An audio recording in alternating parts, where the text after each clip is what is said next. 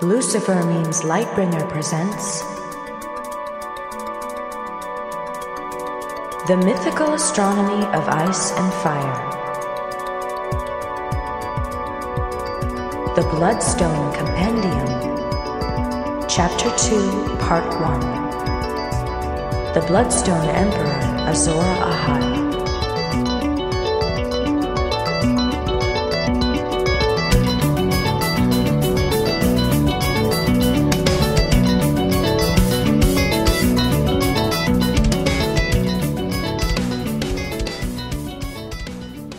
Hello, everyone, and thanks for joining us again on the Mythical Astronomy of Ice and Fire podcast. You can follow along with the text of the podcast on my WordPress page at lucifermeanslightbringer.wordpress.com. I go by LML here and there on the internets, and joining me again to read the quotes from the text is the Amethyst Koala. Thanks to George R.R. Martin for writing the novels, and thanks to Animals as Leaders for allowing us to use their music. What you're about to hear is part 1 of a 2-part episode. Part 2 will pick up directly where this one left off and should be available a few days after this one. With that said, let's dive on in. Section 1. Astronomy Theory in an Eggshell.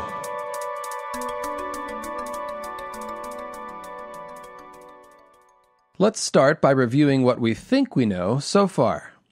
In Astronomy Explains the Legends of Ice and Fire, I proposed that the long night was the result of a celestial catastrophe, a comet striking a formerly existent second moon, that moon exploding in the sky and raining down fiery meteors on the planet, and the resulting debris clouding the atmosphere and blocking out the sun. In addition, there were likely magical elements at play. The comet seems to be magical in nature, and perhaps the moon was as well.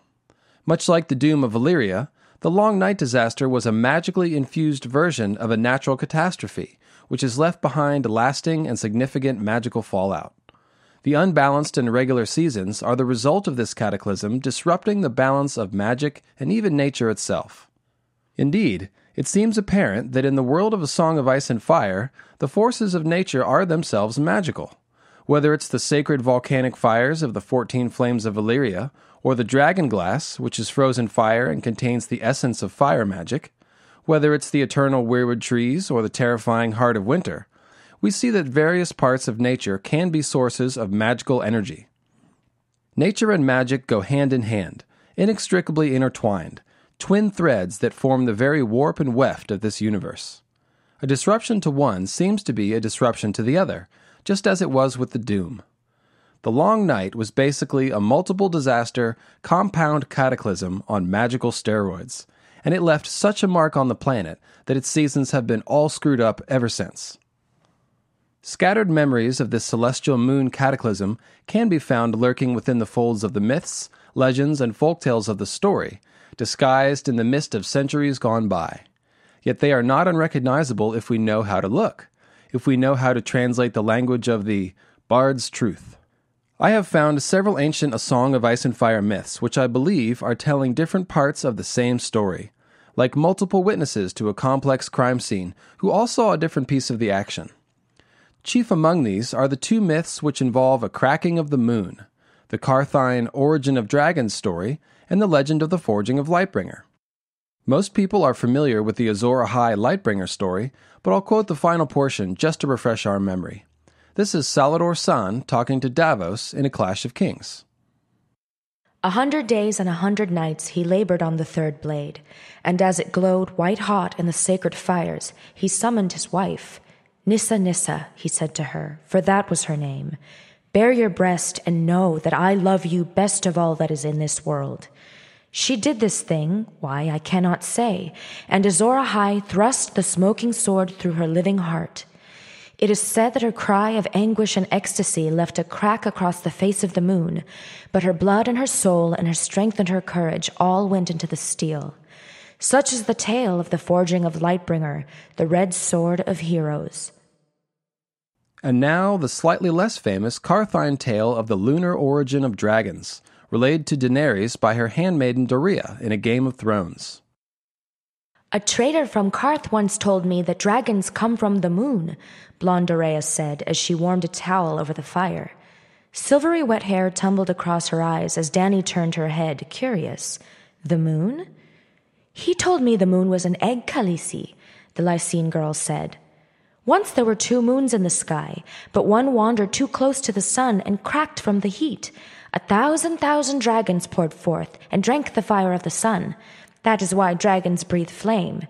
One day the other moon will kiss the sun too, and then it will crack and the dragons will return. The 2 Dothraki girls giggled and laughed. You are foolish, straw-head slave, Iri said. Moon is no egg. Moon is God, woman wife of sun. It is known. It is known, Jiki agreed. We can square these 2 stories as really being the same story if we draw the following correlations. Lightbringer, the bloody and flaming sword, is the fiery red comet, the bleeding and burning star. Nissa Nissa, the blood sacrifice, is the second moon. Azor Ahai, the warrior of fire, is the sun. The sun and moon are husband and wife, just as Azor Ahai and Nissa Nissa were, while comets can be perceived as dragons or flaming swords. Therefore, the celestial version of Azor Ahai stabbing his wife with a sword would be the sun striking his lunar wife with a fiery comet. Because I believe that the Karthine legend describes a moon in eclipse formation, for it is said to have wandered too close to the sun, the comet would have appeared to have been sticking out like a sword from the sun-moon conjunction, a fiery sword wielded by the solar king against his lunar queen. It would also look a bit like a sperm fertilizing an egg, and that is indeed another connotation of this combined myth. Besides being perceived as the sun's sword, the comet can also be seen as his fiery seed, dragon seed to be specific. The moon is an egg and the wife of the sun, after all, and she gives birth to dragons after being impregnated by the Lightbringer comet. On my WordPress page, I've made a little mock-up of what this might look like, so if you're having trouble picturing it, just take a look at that image and I think it'll become clear. The Karthine tale picks up the story next to tell us what happened to the moon after it cracked open. Dragons poured forth and drank the fire of the sun. Of course, in the language of mythspeak, describing falling meteors as dragons is only about a several thousand-year-old idea, and it's a good one. Dragons fly and breathe fire. Falling meteorites fly and breathe fire. Both cause massive devastation, and both land with a thud. Now, any kind of moon cracking or moon exploding would certainly result in meteors falling into the planet's atmosphere, so it's a pretty short intuitive leap to understand that what poured forth from the dying moon was actually a storm of fiery meteors, or if you prefer, a storm of flaming swords. And yes, I do think this is a second meaning of the title of A Storm of Swords. The moon is described as an egg from which the dragons were born, so consider the moon to be a mother who died in childbirth. Compare this to the Lightbringer legend, which has a flaming sword as the product of the Moon Maiden's sacrifice, and we see that the stories do indeed match. A Moon Maiden dies, and either fiery dragon meteors or flaming swords are born. We supported the above conclusions by comparing this unified myth to the scene in which Daenerys walks into the funeral pyre of Khal Drogo and wakes her dragon children from stone eggs, a scene which I like to refer to as the alchemical wedding of Daenerys Targaryen. Dany is the moon of Khal Drogo's life, and he her sun and stars, so the relationship here is clear. She receives her dragon's eggs on the day of her wedding and copulation with Khal Drogo, recreating the sun's insemination of the moon with dragon seed, and when Moon Maiden Daenerys wanders too close to the sun's fire by walking into Drogo's pyre, the eggs crack open, just as the second moon did, thereby making Dany the mother of dragons, just as the moon was. The Lightbringer comet, which cracked the moon, is symbolized by Khal Drogo's flaming lash, which appears to crack open the first egg, and of course by the appearance of the red comet itself, while Dany's dragon children represent the dragon meteors which poured forth from the moon. I'd like to hone in on the family portrait being painted here. The sun and moon both die in the process of creating a child, but that child is both of their parents reborn, just as every child is a version of their father and mother writ small, a mixture of the two. The sun and moon are both reborn in their child, in other words. If the scribes of ancient Ashai weren't quite so patriarchal in mindset, they might have written that it would be Nissa Nissa reborn who will wake dragons from stone. but as long as we know that they're the same thing, that Azor Ahai Reborn is also Nissa Nissa Reborn, we'll have to let it slide for now. The next detail that needs recapping is the notion of the comet having split in half as it rounded the sun, before impacting with the second moon. The best metaphorical example of this in the text was when Tywin split Ned's sword Ice in half to make 2 red and black swords. Tywin is the sun symbol here. He's the head lion of Lannister. The Lightbringer comet, meanwhile, is symbolized by Ned's sword. It was forged in dragon fire and covered in Ned's blood, just as Lightbringer was made with fire and blood, and of course Arya perceived the red comet as ice, running red with her father's blood. This is an important detail, because if the comet does not split, it would have been destroyed in the moon explosion, and there would be no red comet to return to the story like a red banner of vengeance. Instead, it appears that only one half of the split comet impacted with the moon, while the second half streaked by along a slightly different trajectory. The comet that missed would seem to emerge from the other side of the moon explosion intact, like a flaming sword emerging from the heart of a dying moon maiden. The surviving comet seems to have been transformed to a red color by this explosion, and this would be the same red comet that we see in the main story, notably at the moment when Dany burns Khal Drogo and wakes the dragons. What I'm trying to say is that 2 kinds of flaming sword dragon meteors emerged from the moon explosion. One big burning and bleeding red comet, and 1,000,000 meteors burning red as they fell to the earth, like smaller versions of the red comet. Both are the offspring of sun and moon, and so both represent Lightbringer. If we want to be more specific, we might say that the surviving comet half is Azor Ahai Reborn, while the dragon meteors are the dragons which are woken from stone. Just as the comet is seen as an extension of the sun which carries the sun's fire, Azor Ahai's dragons and his flaming sword are really just an extension of himself. In essence, Azor Ahai Reborn and Lightbringer are the same thing, 2 parts of a greater whole. Consider the Dothraki beliefs about what is actually happening when Dany burns Khal Drogo. The Dothraki see the stars as the spirits of the dead, and so when Khal Drogo burns, his spirit supposedly rises on his fiery steed to take his place among the stars, being reborn as a Khal in the Nightlands who leads the starry Khalasar. Drogo's star is the red comet, and Drogo is playing the role of Solar King Azor Ahai in this little metaphorical drama. In other words, what this scene is telling us is that when Solar King Azor Ahai dies, he is indeed reborn as the red comet. Azor Ahai Reborn is the one who wakes dragons from stone, just as the red comet was the thing which woke dragon meteors from the stone egg of the second moon. It's also interesting to think of Azor Ahai Reborn as King of the Nightlands. In the alchemical wedding scene, Daenerys actually plays 2 roles, that of Moon Mother, bride of fire and dragons, and that of Azor Ahai Reborn, daughter of fire and dragons. First, she plays the Moon Mother role, becoming the bride of fire as she burns in the sun's fire and symbolically dies. She is then reborn in the fire and wakes dragons from stone. Clearly, she is now playing the role of Azor Ahai Reborn, who is reborn to wake dragons from stone. As I mentioned last time, this makes Dany the child of herself, after a fashion. What's going on here? Why is she playing 2 roles?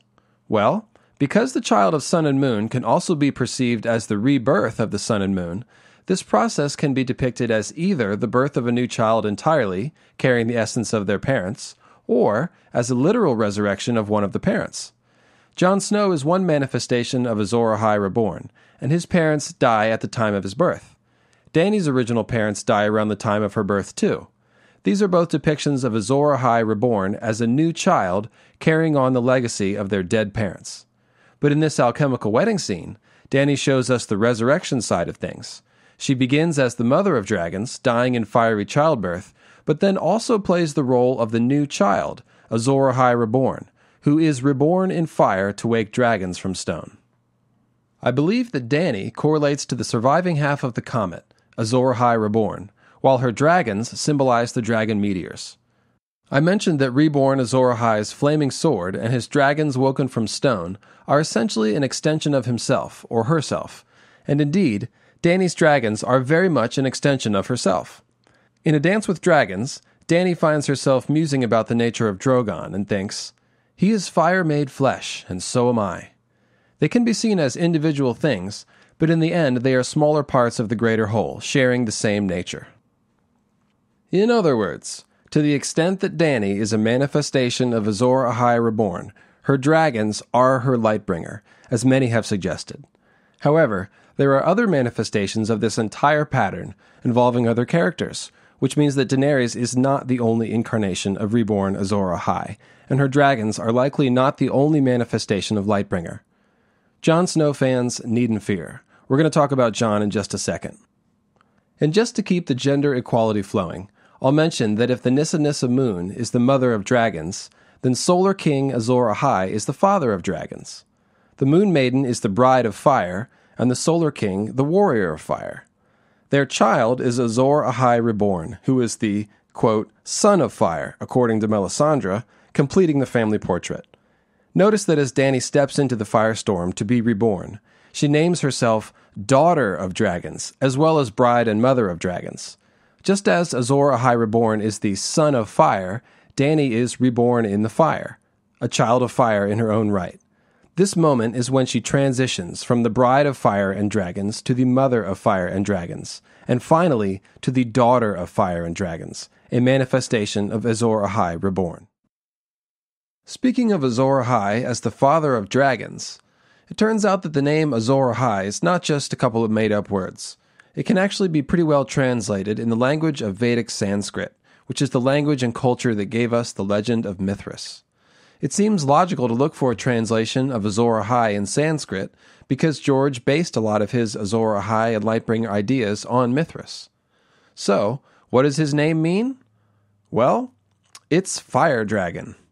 Azor Ahai, father of dragons, is a fire dragon, let it be known. That's no surprise, really. He's supposed to wake dragons from stone, after all. It may be that Azor Ahai was in fact a dragon lord. This is an idea we'll have to come back to. Thanks to Westeros.org user J. Stargarian for pointing me in the direction of that information. As for Mithras' influence on the Lightbringer myth, the full rundown is to be found in Schmendrick's essay, which I mentioned last time, R plus L equals Lightbringer, but I'll give you an important part of it here. Mithras is often depicted as being rock-born, a young man emerging from a stone-like egg. He holds a sword in one hand and a torch in the other. The sword represents death, and the torch rebirth, and Mithras himself aids the righteous in being reborn after death. Mithras is known as the mediator, and in this instance, he has the power to mediate between death and life. George calls out to this idea with an obscure god that Arya witnesses in Braavos while getting the tour of the city's temples. Three-headed Trios has that tower with 3 turrets. The first head devours the dying, and the reborn emerge from the third. I don't know what the middle head's supposed to do. The middle head represents the underworld, the Bardo realm, the in-between place. It's the place where the dying go and the reborn emerge from. And it's a clear reference to Mithras and this famous depiction of him as rock-born Mithras, holding the sword and the torch. So if a sword represents death and a torch life, what do we make of a sword which is also a torch? Consider the Night's Watch vows, in which they declare themselves to be a sword in the darkness and the light that brings the dawn. Like the Lightbringer of legend, they are both sword and torch. This gets to the very heart of what this essay is about. What is the nature of Lightbringer and of Azor Ahai reborn? There's actually one last item to recap. What have we seen so far about the nature of Lightbringer and Azor Ahai? We examined several things in the last essay which represent Lightbringer, the offspring of sun and moon, and all of them are associated with blood, flame, shadow, and death. There was the black dragon egg, the black dragon in Dany's dream, Drogon himself, burning dream Rhaego, and actual dead lizard baby Rhaego, Ned's black dragon-forged sword called Ice, Aegon the Conqueror's black dragon sword called Blackfire, and of course the burning dragon meteors of the ancient past and the red comet of the current story. There are many more Lightbringer symbols to come, and I can promise you that they all fit into this pattern as well. Consider this one simple idea. In the Azor Ahai story, the moon cracks when Azor Ahai stabs his wife. In other words, Azor Ahai destroyed the moon by forging Lightbringer. It's right there, without any other corroborations or comparisons to other myths. Azor Ahai broke the moon. Doesn't breaking the moon kind of make you a villain? Much like stabbing your wife, it seems like kind of a messed up thing to do. When we look to the astronomy represented by the Azor Ahai story, we arrive at the same conclusion.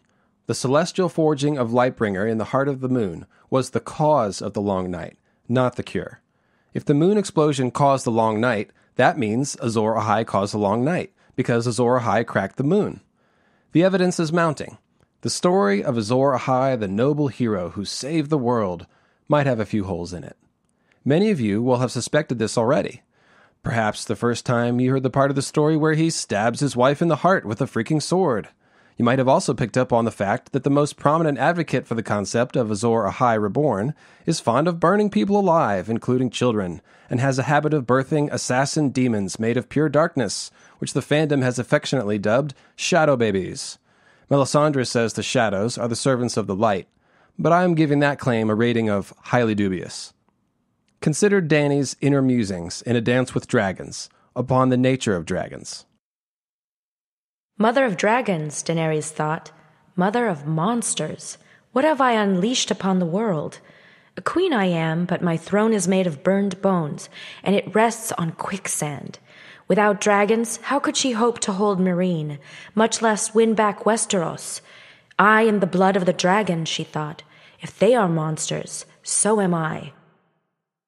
Elsewhere in A Dance with Dragons, Zarzo and Daxos makes a similar observation to Daenerys, with bonus points for comparing the dragons to a flaming sword flying high in the air like a comet. When your dragons were small, they were a wonder. Grown, they are death and devastation, a flaming sword above the world. What this comes down to is a fundamental question about how things work in A Song of Ice and Fire. Can human sacrifice and blood magic somehow be used to create a tool which brings life and works to the common good of man? We all understand Martin's fondness for shoving gray characters with hearts in conflict into difficult moral dilemmas, but I do not believe that that means there is no right and wrong in the story. Is blood magic an abomination, as the Dothraki say, or is it a Machiavellian tool in the hands of the antihero who sorta kinda saves the world in bittersweet fashion? For the record, I lean towards #Team Abomination. I'm not only a client, I'm also the founder. But I realize that that could be a projection of my own modern morality onto the story, and so I'm doing my best to keep an open mind. Perhaps it's like one of those Darth Vader things, where a lifelong instrument of evil finds redemption at the end. Whatever the case, I believe that we don't have to simply guess or take sides. I think we have a fair amount of evidence to review which might help us discern the truth. We'll begin our quest to discover who Azor Ahai really was, and what it means to be Azor Ahai Reborn, with a look at what we've been told about the Warrior of Fire and the Red Sword of Heroes. We'll be taking a short break from the murk and mire of metaphorical myth to consider the more straightforward and logistical evidence concerning Azor Ahai, such as it is, and then we'll dive back into the depths of that slimy swamp of symbolism, which I like to call the good stuff.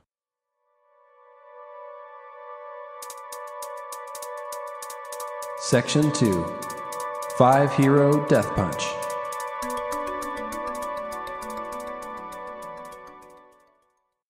One of the new pieces of information we received about Azor Ahai in the world of Ice and Fire is that the legend of a warrior with a flaming sword exists in several places, but with different names.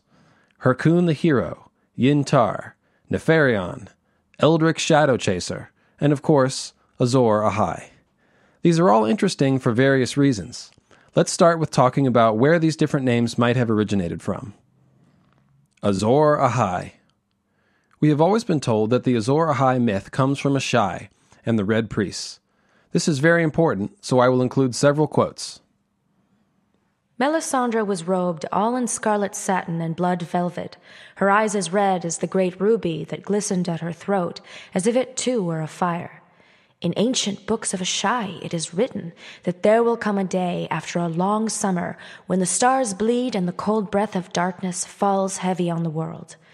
In this dread hour a warrior shall draw from the fire a burning sword, and that sword shall be Lightbringer, the red sword of heroes, and he who clasps it shall be Azor Ahai come again, and the darkness shall flee before him. She lifted her voice, so it carried out over the gathered host. Azor Ahai, beloved of R'hllor, the warrior of light, the son of fire, come forth, your sword awaits you. Come forth and take it into your hand. A Clash of Kings, Davos. According to Melisandre of Ashai, the legend of Azor Ahai and Lightbringer comes from old books in Ashai.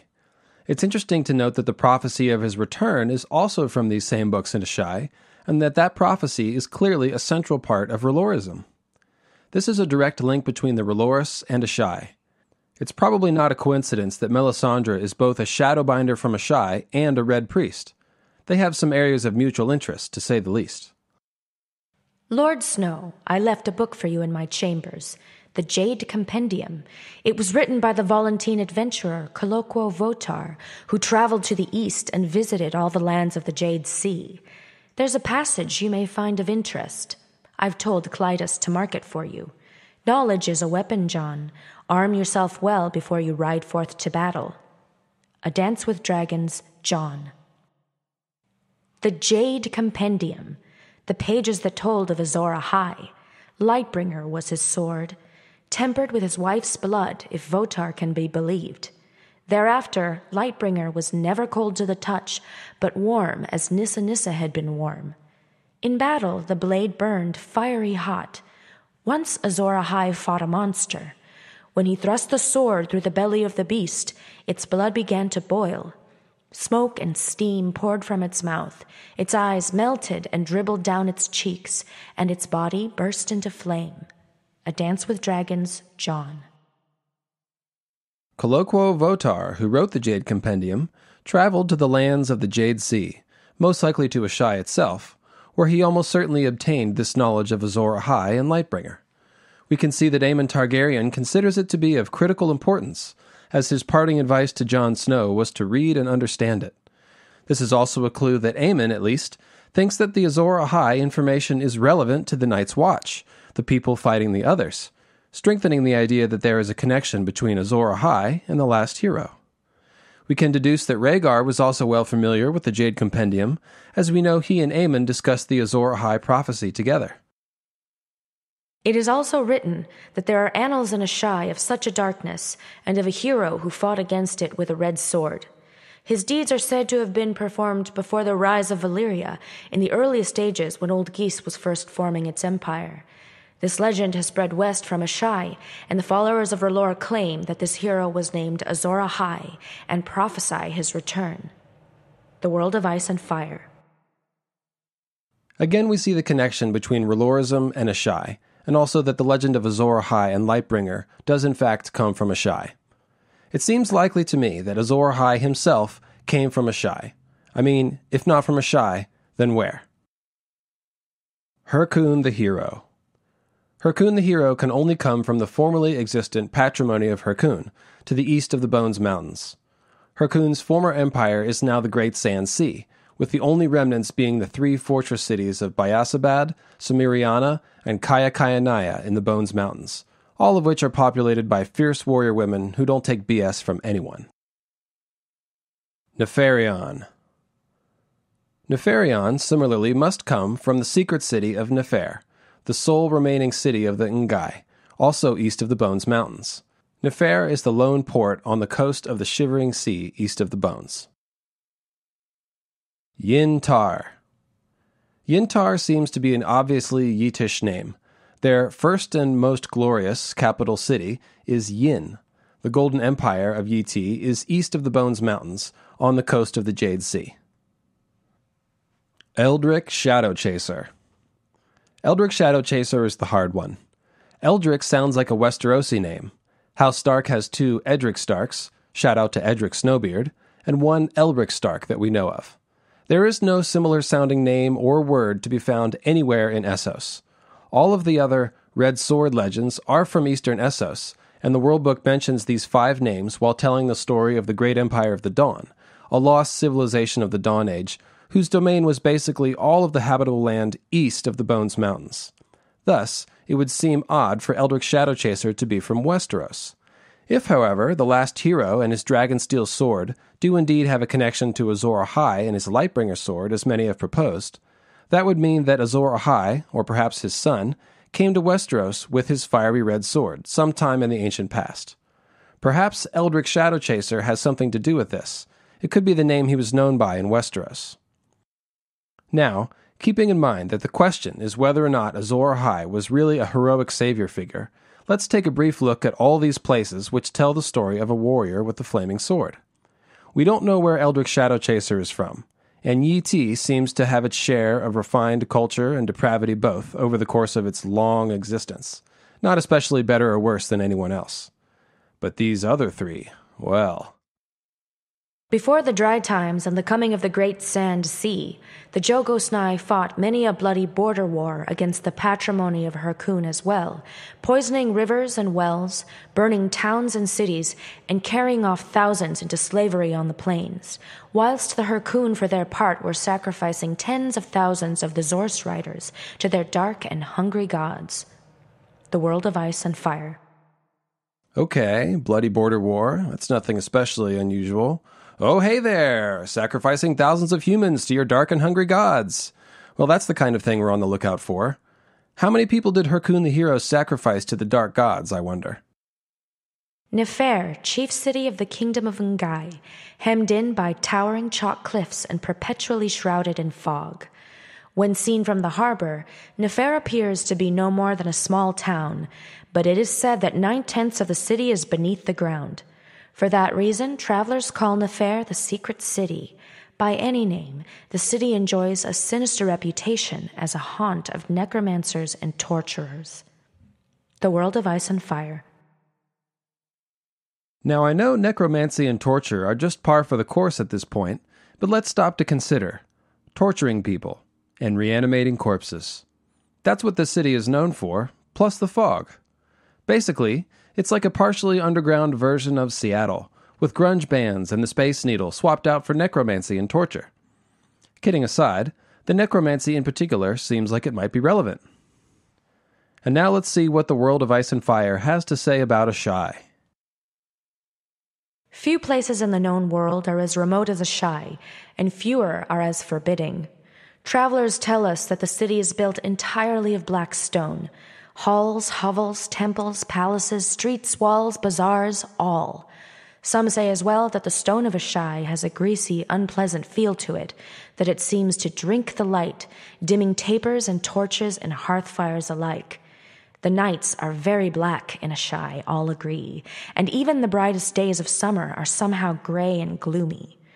The dark city by the shadow is a city steeped in sorcery. Warlocks, wizards, alchemists, moonsingers, red priests, black alchemists, necromancers, aeromancers, pyromancers, blood mages, torturers, inquisitors, poisoners, gods' wives, nightwalkers, shape changers, worshippers of the black goat and the pale child and the lion of night, all find welcome in Ahai by the shadow, where nothing is forbidden. Here they are free to practice their spells without restraint or censure, conduct their obscene rites, and fornicate with demons if that is their desire. Most sinister of all the sorcerers of Ahai are the Shadowbinders, whose lacquered masks hide their faces from the eyes of gods and men. They alone dare to go up the river past the walls of Ahai, into the heart of darkness. The world of ice and fire. It gets much worse from there, going up the River Ash, where demons and dragons make their lairs. A corpse city lies at the shadow's heart, etc., etc. Septon Barth also tells us that there are no children or animals in Ahai by the shadow, and that the malign influence of the polluted waters of the River Ash might be to blame. That river is said to be black during the day, and to glimmer with phosphorescence at night, and the fish that swim in it are blind and deformed. Ahai is basically a magical version of a nuclear wasteland, inhabited by the absolute worst and most depraved sorts of black magicians. It's called Ahai by the Shadow, and this is where the legend of Azor Ahai comes from. These are the folks naming him a hero. As for the people who prophesy his return as a savior figure, the Relorists, with their shadow babies and burning of the unbelievers and sacrificing children to wake magical stone fire monsters they hope to control, with their longing for a summer without end, which would be just as bad as a winter without end, are anyone's red flags going off yet?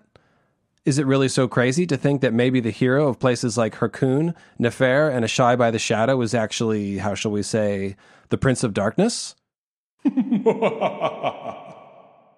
We also might want to keep an open mind as we look at the other supposed heroes and villains of the ancient legends. This might be potentially good news for the Night's King fan club. Quick shout out, hey guys!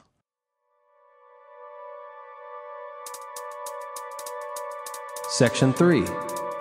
Smithing and Stealing.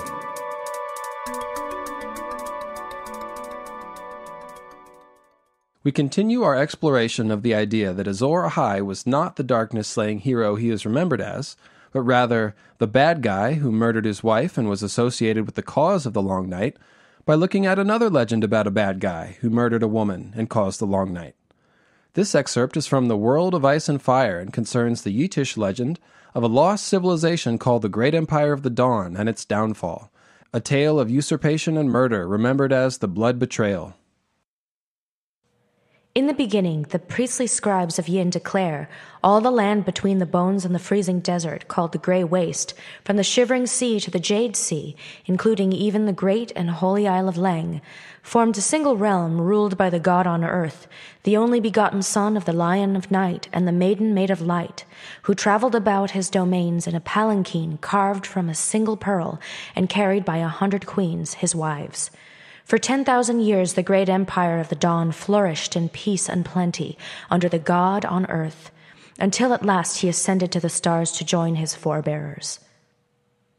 Dominion over mankind then passed to his eldest son, who was known as the Pearl Emperor and ruled for 1,000 years.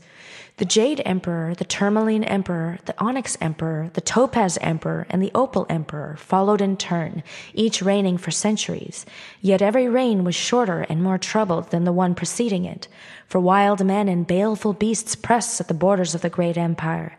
Lesser kings grew prideful and rebellious, and the common people gave themselves over to avarice, envy, lust, murder, incest, gluttony, and sloth. When the daughter of the Opal Emperor succeeded him as the Amethyst Empress, her envious younger brother cast her down and slew her, proclaiming himself the Bloodstone Emperor and beginning a reign of terror. He practiced dark arts, torture, and necromancy, enslaved his people, took a tiger woman for his bride, feasted on human flesh, and cast down the true gods to worship a black stone that had fallen from the sky. Many scholars count the Bloodstone Emperor as the first high priest of the sinister Church of Starry Wisdom, which persists to this day in many port cities throughout the known world. In the annals of the Further East, it was the blood betrayal, as his usurpation is named, that ushered in the age of darkness called the Long Night. Despairing of the evil that had been unleashed on the earth, the Maiden Maid of Light turned her back upon the world, and the Lion of Night came forth in all his wrath to punish the wickedness of men. How long the darkness endured no man can say, but all agree it was only when a great warrior, known variously as Harkoon the Hero, Azor Ahai, Yintar, Nefarion, and Eldrick Shadow Chaser, arose to give courage to the race of men and lead the virtuous into battle with his blazing sword Lightbringer, that the darkness was put to rout, and light and love returned once more to the world. Yet the great empire of the dawn was not reborn, for the restored world was a broken place where every tribe of men went its own way, fearful of all the others, and war and lust and murder endured, even to our present day. Or so the men and women of the Further East believe. The World of Ice and Fire. Here we find a story of a powerful sorcerer king who caused the sun to hide its face and the long night to fall by killing his wife and practicing dark magic. Since we suspect that Azor Ahai caused the long night by cracking the moon when he stabbed his wife in a blood magic ritual, we must consider the possibility that these two myths might be speaking of the same events. They seem to have the same skeleton, and both are from the Far East. Both stories are tied to the long night. Both stories involve blood magic or dark magic. Azor Ahai killed his wife, Nissa, and the Bloodstone Emperor killed his sister, the Amethyst Empress. As a final comparison between the myths, notice that Azor Ahai cracked the moon, which poured forth dragon meteors, while the Bloodstone Emperor worshipped a black meteor. Could this black stone that fell from the sky that the Bloodstone Emperor worshipped have been one of these dragon meteors which fell to Earth after the second moon exploded? If I'm right about the second moon cracking being the cause of the long night, we should see myths about meteor strikes during the long night. And here we have that very thing. If Azor Ahai, remembered as the hero, was really the villain who caused the long night, then somewhere we should find a legend about some kind of dark sorcerer who caused the long night, the true story of Azor Ahai, as it were. And here we find that very thing. Is it possible that these stories are mixed up somehow, and that this Bloodstone Emperor who corrupted and destroyed the great Dawn Age Empire in the Far East was actually Azor Ahai? Well, that's exactly what I mean to suggest.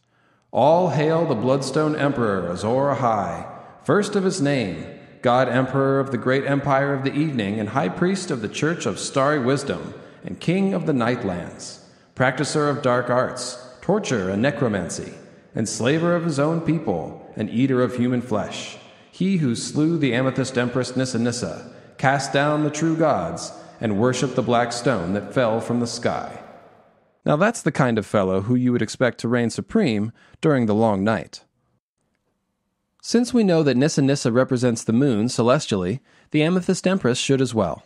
This makes sense, for in the legend, the death of the Amethyst Empress resulted in the fall of the long night, and of course our main hypothesis is that the death of the second moon was the physical mechanism which brought the fall of the long night.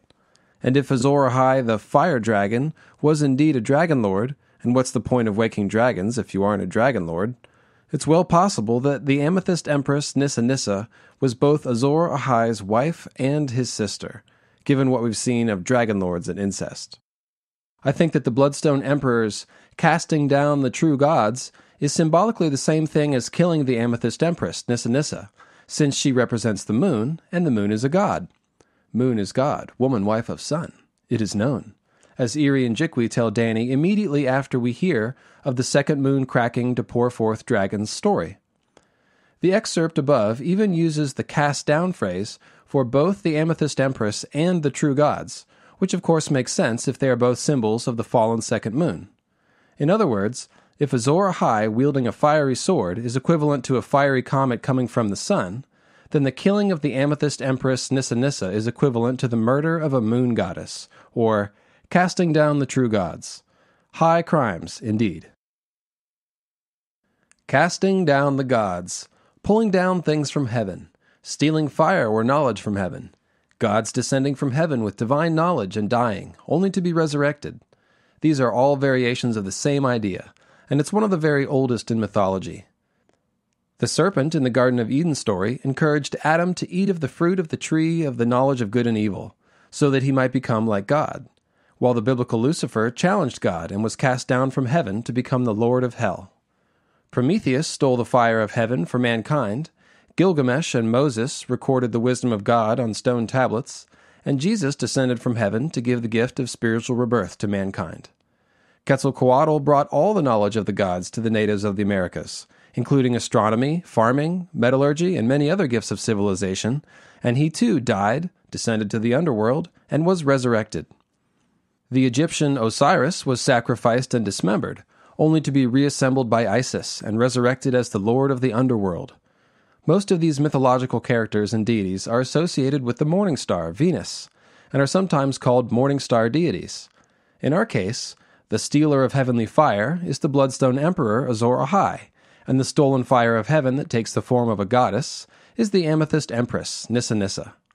I'll have an essay dedicated to the various Ironborn legends of the Grey King coming up, but I've already mentioned that they involve slaying an island-drowning sea dragon, which I take for a falling meteor, and the very Prometheus-like story of the Grey King stealing the fire of the gods via the storm god's thunderbolt. These stories seem to share a common theme, if not a common origin. As my friend and nerd celebrity Brendan Beefish of the Wars and Politics of Ice and Fire blog recently wrote on Reddit, the Azor Ahai story is the monomyth of A Song of Ice and Fire. The Bloodstone Emperor blood betrayal story seems to be a different version of the Azor Ahai Lightbringer legend, and I have found many other myths and legends which may also be referring to the same events, as I have alluded to. Consider the concept of pulling things down from heaven which I just mentioned, and let's see how many folktales concern something falling from heaven, the death of a goddess, people trying to be like gods, etc. Keep in mind that I believe one of these falling moon meteors landed in the ocean, provoking floods, and so sometimes the moon goddess is depicted as a mermaid or as an aquatic woman of some kind. Azor Ahai killed Nissa in a blood magic ritual to obtain a flaming sword and cracked the moon. In the Carthian Origin of Dragons legend, the moon cracks and flaming dragons pour forth. The Bloodstone Emperor killed the Amethyst Empress, cast down the true gods, worshipped a black stone that fell from the sky and possessed starry wisdom. The Grey King slew a sea dragon which drowns whole islands. He stole the storm god's fire via thunderbolt, took a mermaid to wife, and lived a very long life. Durin God's grief stole the daughter of the wind and sea gods, dooming her to eventual death, provoked floods which were the wrath of the gods, and lived a long life. Hugr Hill. The father pulled down 7 stars from heaven for his crown, and he married a maiden with eyes like blue pools. He's probably the same as Huko the Andal, who slew the 7 swan maidens. Lan the Clever stole the fire of the sun to color his hair, impregnated maidens without their knowledge, and lived a long life. The Night's King married a woman with moon-pale skin, committed horrible magical atrocities and sacrilege. Hammer of the Waters. Something hammered the land and broke it. Sorcery was probably part of the cause. Sir Galladon of Morn. The maiden herself lost her heart to Galladon and gave him a magic sword, which I believe refers to the second moon and Lightbringer. Dawn. A magic sword made from a pale stone, which is the heart of a fallen star. Pretty impressive when you look at all of them together, isn't it? 11 different stories from the Dawn Age or Age of Heroes, and all of them containing similar key elements. We'll be getting into all of these myths sooner or later, but I wanted to lay them out here so you can see the continuity of theme. Challenging the gods, stealing from the gods, pulling gods down, gods descending from heaven, and things falling from the sky in general. Most of these stories also involve cataclysms of some kind, being either tied to the long night directly or referring to floods and earthquakes, etc. Many of these stories also involve legendary figures who had many, many children and founded nations. There's also a modern echo of this story to be found in the Doom of Valyria. One story about the Doom says that the priests of R'hllor called down the fire of their god, while another says that red clouds rained down dragonglass and the black blood of demons. The Valyrians, meanwhile, believed themselves to be like gods and defied nature itself by harnessing the 14 flames and by enslaving or even wiping out whole peoples and nations. Obviously, this story doesn't describe the Long Night, but I believe George is using it as a proxy to give us clues about the Long Night disaster. While we're talking about stealing, we can't pass up one of the occurrences in the series of actual astronomy, observation of the stars, as Jon demonstrates his starry wisdom in A Storm of Swords. So many stars, he thought, as he trudged up the slope through pines and firs and ash. Maester Luwin had taught him his stars as a boy in Winterfell. He had learned the names of the 12 houses of heaven and the rulers of each. He could find the 7 wanderers sacred to the faith. He was old friends with the ice dragon, the shadow cat, the moon maid, and the sword of the morning. All those he shared with Ygritte, but not some of the others. We look up at the same stars and see such different things. The king's crown was the cradle, to hear her tell it. The stallion was the horned lord. The red wanderer that Septons preached was sacred to their smith. Up here was called the thief. And when the thief was in the moon maid, that was a propitious time for a man to steal a woman, Ygritte insisted. Like the night you stole me. The thief was bright that night. I never meant to steal you, he said. I never knew you were a girl until my knife was at your throat. Now, first of all, raise your hands if you can look up at the night sky and locate the 12 constellations of the zodiac, and perhaps a handful of others. If your hand is up, congratulations! You're a real Renaissance man or Renaissance woman. Jon Snow is actually a halfway decent backyard astronomer, and what's interesting is that he's one of the only characters to really observe the stars in any detail, and he does it again later on in A Storm of Swords as well. There are a couple of other times where a constellation is made note of in the narrative. Davos has a very cool scene at Dragonstone observing the stars, and a feverish Daenerys has a long conversation with Quaithe's Mask of Starlight at the end of A Dance with Dragons. But Jon is one of the only people besides Davos and the Maesters that we really see observing the stars. Observing the stars doesn't necessarily make you the Bloodstone Emperor reincarnate, but I'm just saying. Jon does have a bit of starry wisdom about him. The term wanderer refers to the concept of stars which do not move with the backdrop of all the other stars. These are the 5 planets visible from Earth with the naked eye, plus the sun and moon to make 7. In antiquity, these were commonly referred to as the 7 celestial wanderers, or just as wandering stars in general. Comets, too, are called wandering stars, and for the same reasons. They are a star with a tail, lost in the heavens, as Maester Cresson puts it in the prologue of A Clash of Kings. The Red Wanderer, which is associated with both the smith and the thief, is almost certainly Mars, the red planet. Now, we could go off on an epic tangent about mythology associated with Mars, and you know I'd like to, but I just want to stick to the Westerosi mythology for now. The Red Wanderer in this story makes a good stand-in for the Red Comet, a wandering red star. And look, it's trying to impregnate the Moon Maid. That's what the Red Wanderer does. He impregnates the Moon Maid. That's pretty on the nose, you have to admit. In turn, the two mythic figures associated with the Red Wanderer, the smith and the thief, both seem to be aspects of the Azor Ahai archetype. Azor Ahai was known for being a smith in a literal sense because he created the sword Lightbringer. Heat, hammer, and fold, oh yes, until the sword was done. He's also the smith in a more abstract sense, since he forged the burning sword meteors, and perhaps that nasty hammer of the waters, which may have also been a moon meteor. The Bloodstone Emperor is certainly the thief, as we've discussed, stealing the throne of the Amethyst Empress, the fire of the gods, and even the moon goddess herself. If these two are the same person, as I suggest, then we can see that the Red Wanderer is actually symbolizing 4 different aspects of the Bloodstone Emperor Azor Ahai: the bleeding, wandering star, the smithing of a sword, the stealing of the fire of the gods, and the impregnation of the Moon Maiden. In other words, it makes sense for the Red Wanderer to be associated with both Azor Ahai symbols and Bloodstone Emperor symbols if they are in fact the same person.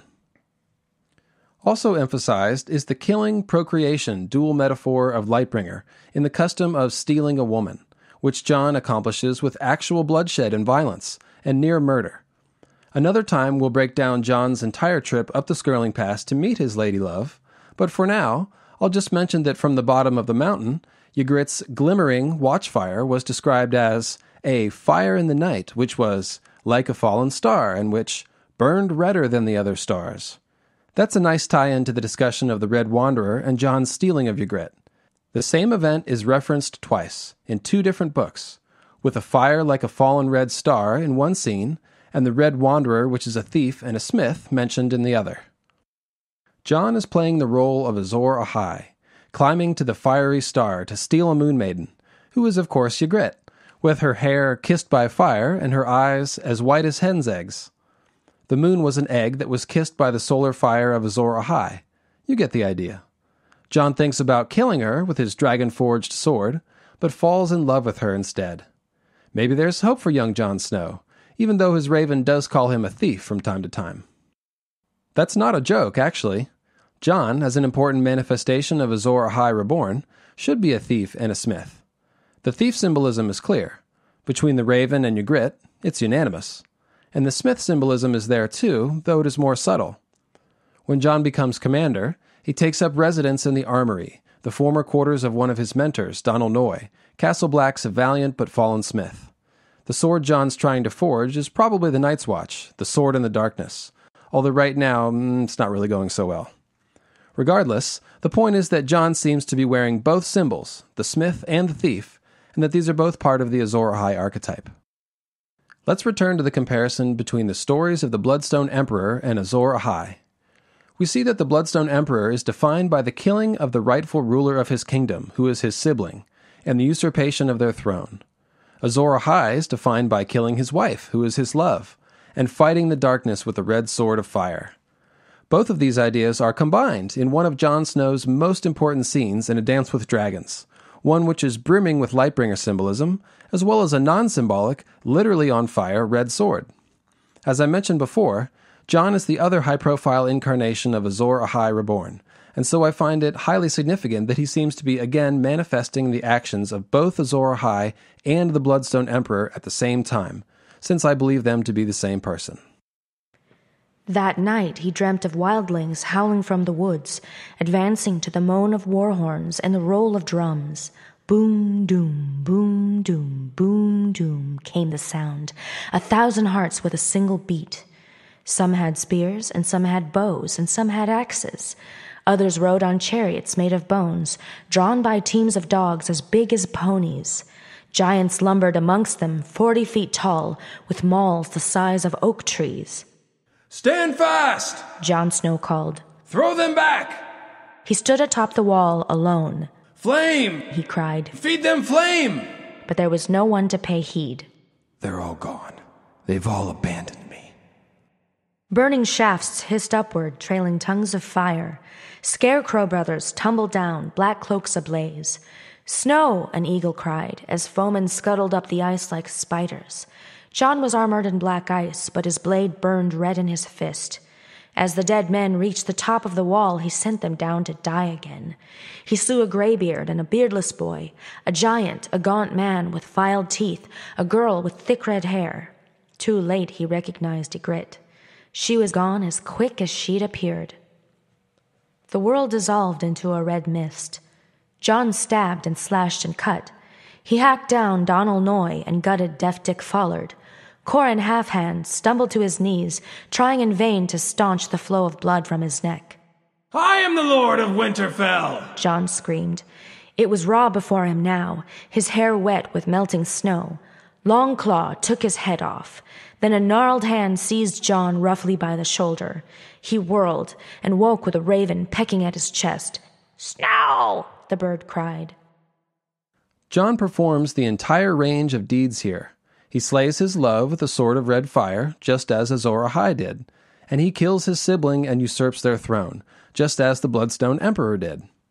At first he appears to be the last hero, abandoned and alone but heroically fighting the wildling invaders, who sound a bit like others, howling like the north winds and scuttling up the ice like spiders, or probably ice spiders. But we know that the wildlings aren't really inhuman ice demons, and Jon's dream of valor quickly warps into a nightmare as he realizes he's killing innocent people, but cannot stop himself. The killings of Ygritte and Robb symbolize the forging of Lightbringer and the blood betrayal both, the moment Jon becomes the Bloodstone Emperor, Azor Ahai reborn. After that, the world dissolves into red mist.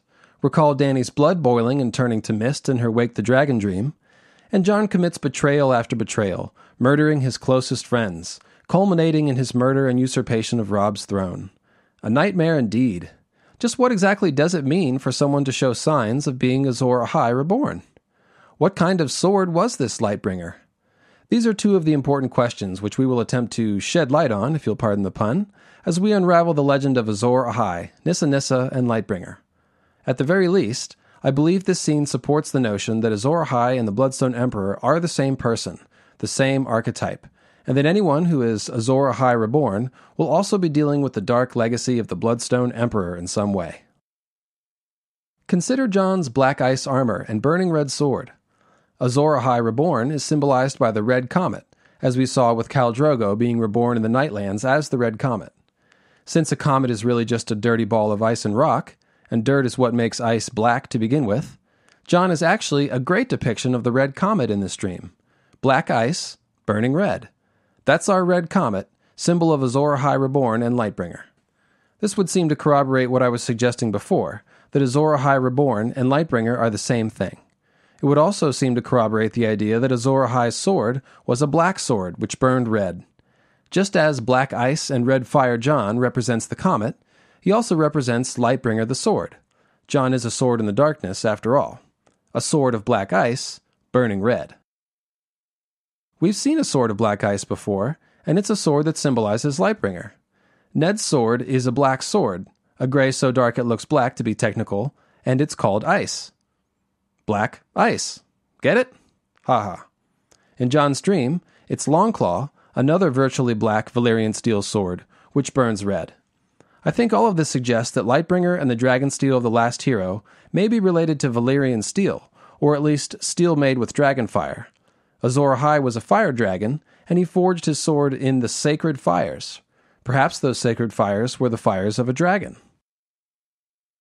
If black ice, red fire Jon symbolizes the red comet, he should also symbolize the moon meteors, since the moon meteors and the red comet are both manifestations of Azor Ahai reborn and Lightbringer, two parts of a greater whole. The idea of literal black ice is a good match for the comet, a ball of dirty ice, and the idea of black ice as a symbol for Valyrian steel is a good match for the moon meteors, since meteors usually contain iron, as steel swords do, and are symbolized as flaming swords. There's a great corroboration of the idea that red fire and black ice are symbols which represent Jon Snow to be found elsewhere in A Dance with Dragons. The night before Jon is preparing to let the wildlings through the wall, Jon looks at the cracks in the wall, which has been weeping, and sees an interesting optical illusion. The last light of the sun reflects off the meltwater in the cracks, and the cracks, quote, go from red to gray to black, from streaks of fire to rivers of black ice. What's interesting is that in her House of the Undying visions, Daenerys saw the blue rose in a chink in the wall, the same place that we see red fire and black ice. Most people interpret the blue rose in the wall as a reference to the legacy of Lyanna flowering at the wall, Jon's Stark heritage.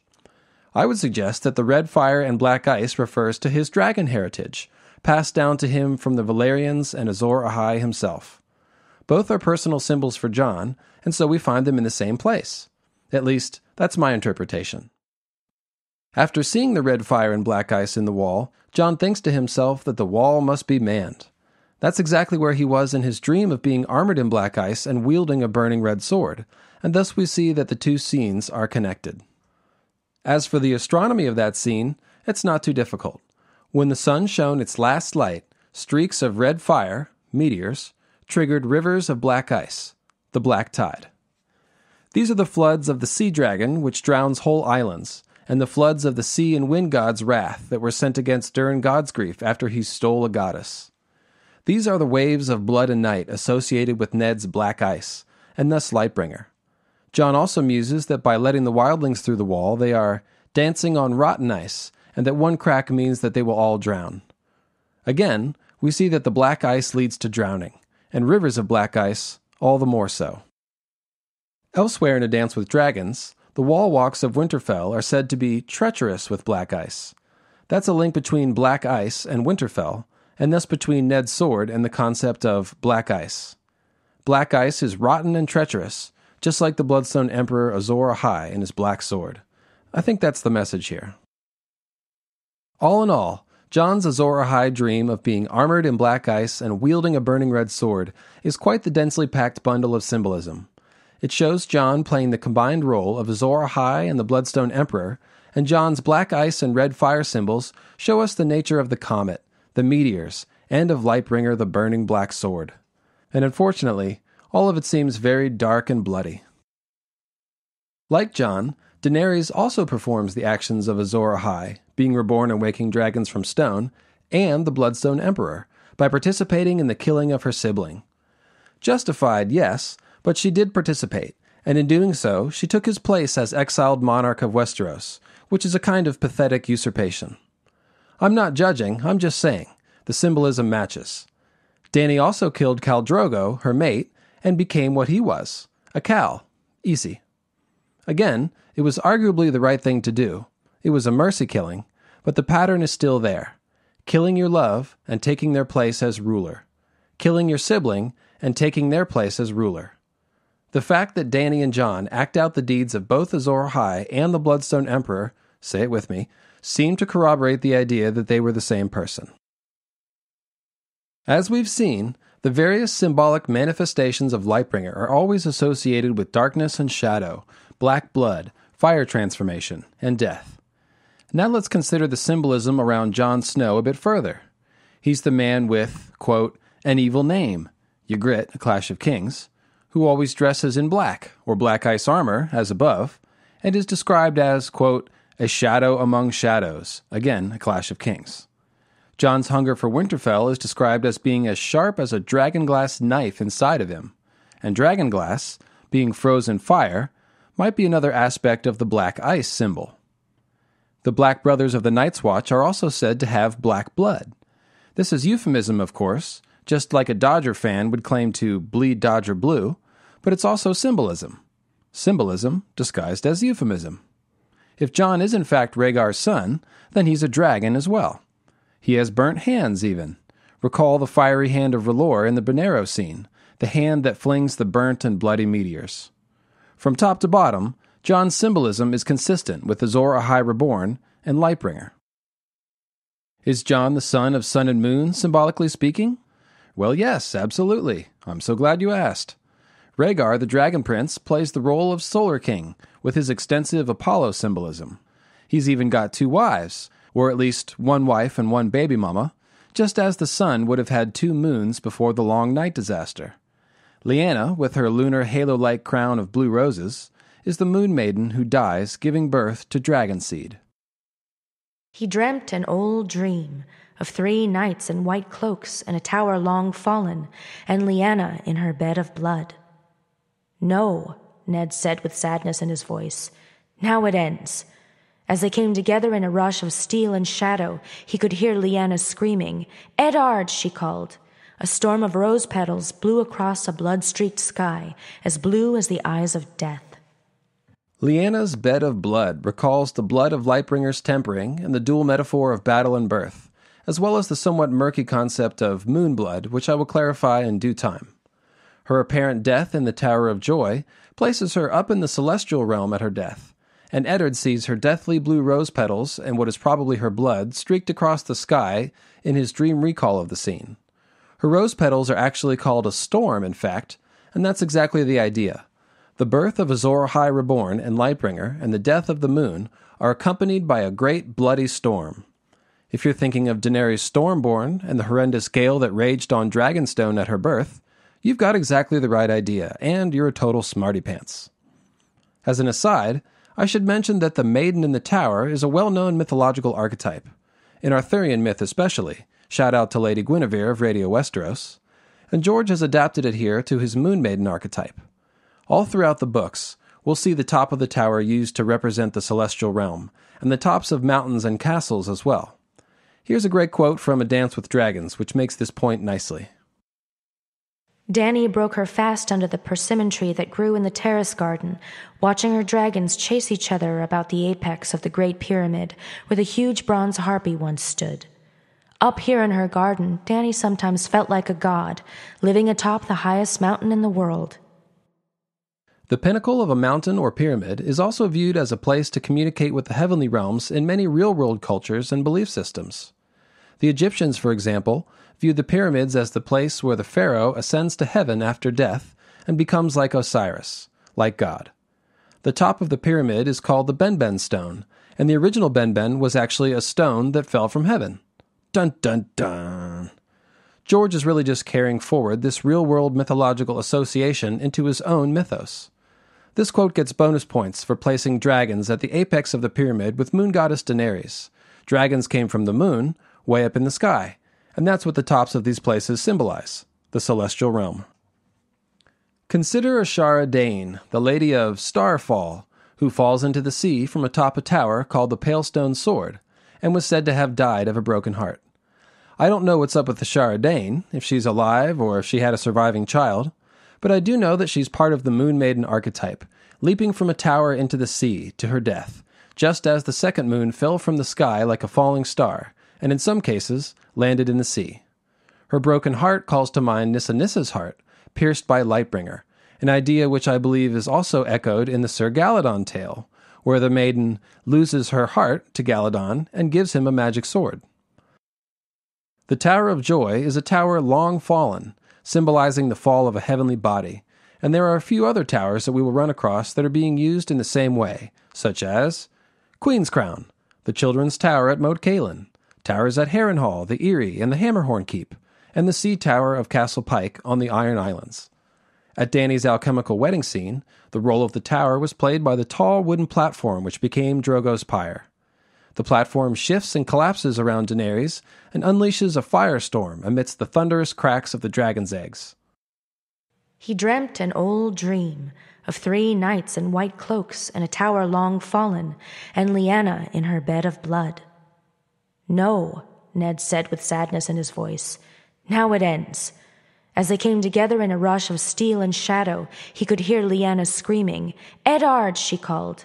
A storm of rose petals blew across a blood-streaked sky, as blue as the eyes of death. Lyanna's apparent death in her bed of blood at the top of the tower fits with her playing the role of Moon Maiden to Rhaegar's solar dragon. I can't help but notice that her blood streaking across the sky sounds a bit like a red banner unfurled in the heavens, which matches the Great John's description of the red comet as a red flag of vengeance for Ned, unfurled by the old gods. The Great John's claim is followed up immediately by the Blackfish's declaration that the comet represents blood in the sky, another tie-in to the blood-streaked sky at the Tower of Joy. We also saw fiery banners unfurled at the alchemical wedding scene, where Moon Maiden Daenerys symbolically dies giving birth to dragons, just as Lyanna does in her bed of blood. Each time, the red banner is unfurled. Here's another quote from A Game of Thrones about Lyanna. He could hear her still at times. "Promise me," she had cried, in a room that smelled of blood and roses. "Promise me, Ned." The fever had taken her strength, and her voice had been as faint as a whisper, but when he gave her his word, the fear had gone out of his sister's eyes. Ned remembered the way she had smiled then, how tightly her fingers had clutched his as she gave up her hold on life, the rose petals spilling from her palm, dead and black. Here we see the all-important color transformation, blue rose petals turning black. Instead of red blood turning black, we have blue roses turning black. But the point is, it's a death transformation that brings darkness for the mother of Azor Ahai reborn. This in turn brings us back to Jon Snow, the black-blooded shadow among shadows, armored in black ice. He's a perfect fit with the other Lightbringer Azor Ahai reborn symbols we have examined so far. He's the right guy to dream of a burning red sword, as he seems to have inherited some part of the legacy of the Bloodstone Emperor Azor Ahai.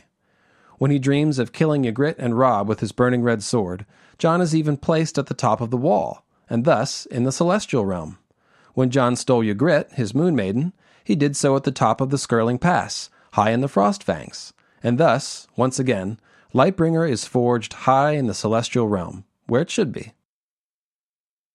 Jon's Caesar-like assassination at the end of A Dance with Dragons may well be the legacy of the sacrificed Amethyst Empress, Nissa, coming home to roost, because, as I said, Azor Ahai Reborn is also Nissa Reborn. There's actually some more stuff to analyze here at the Tower of Joy, which we'll come back for once we introduce some concepts later in the program that need to be understood first. And now a brief musical interlude from Animals as Leaders. There is much we do not understand. The years pass, and there are hundreds, and there are thousands. And what does any man see of life but a few summers, a few winters? We look at the mountains and call them eternal, and so they seem. But in the course of time, mountains rise and fall. Rivers change their courses, stars fall from the sky, and great cities sink beneath the sea. Even gods die, we think. Everything changes. George R.R. Martin, The Clash of Kings.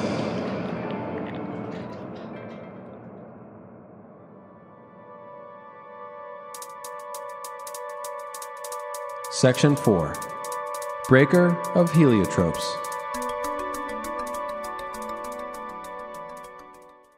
The Bloodstone Emperor worshipped a black stone that fell from the sky around the time of the onset of the Long Night.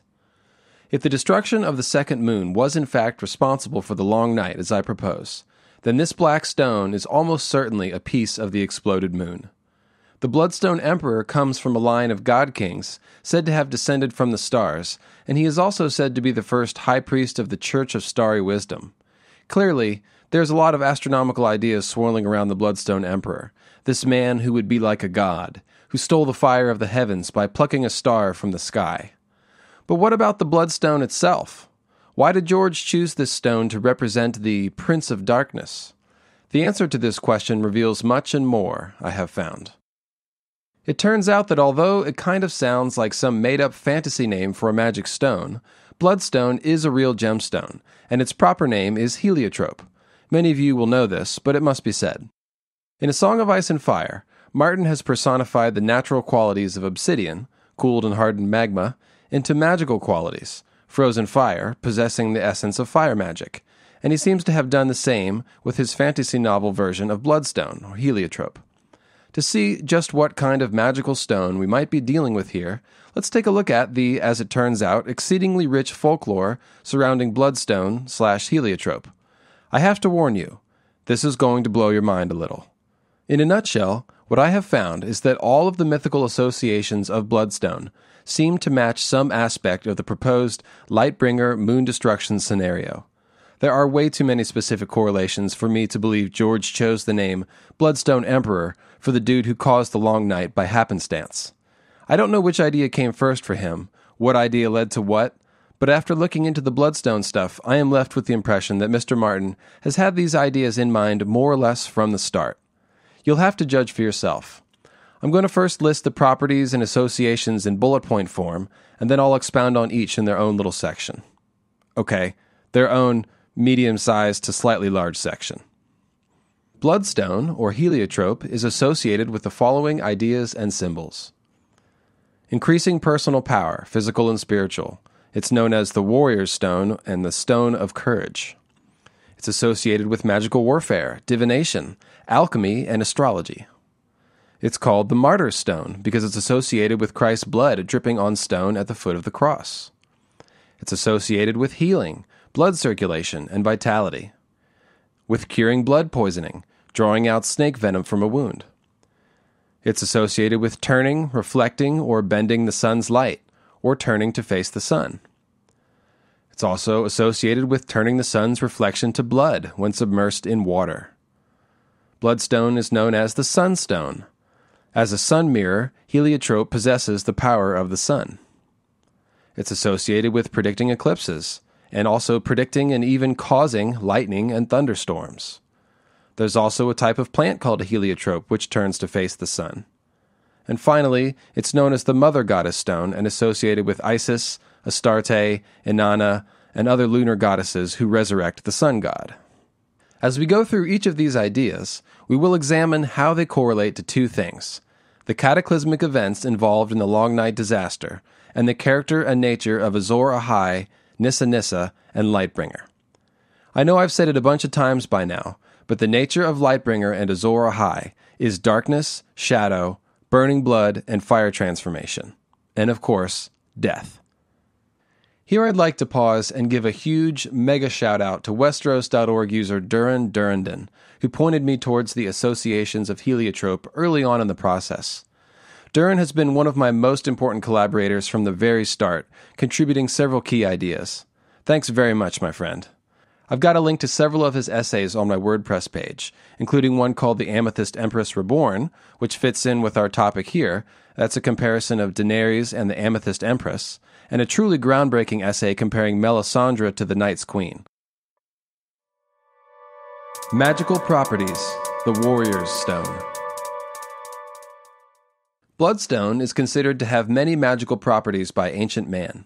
The Babylonians and Egyptians used it for divination and to achieve victory in magical warfare. It was thought to increase personal power, spiritual first and foremost, but also physical power, which is why it was sometimes known as the Warrior's Stone and the Stone of Courage. It was a must-have for ancient magicians, alchemists, and astrologers, and it was thought to aid in communication with the celestial realm. Starry wisdom, anyone? All of that fits with our idea of the Bloodstone Emperor Azor Ahai, a sorcerer king with starry wisdom who was known as the Warrior of Fire.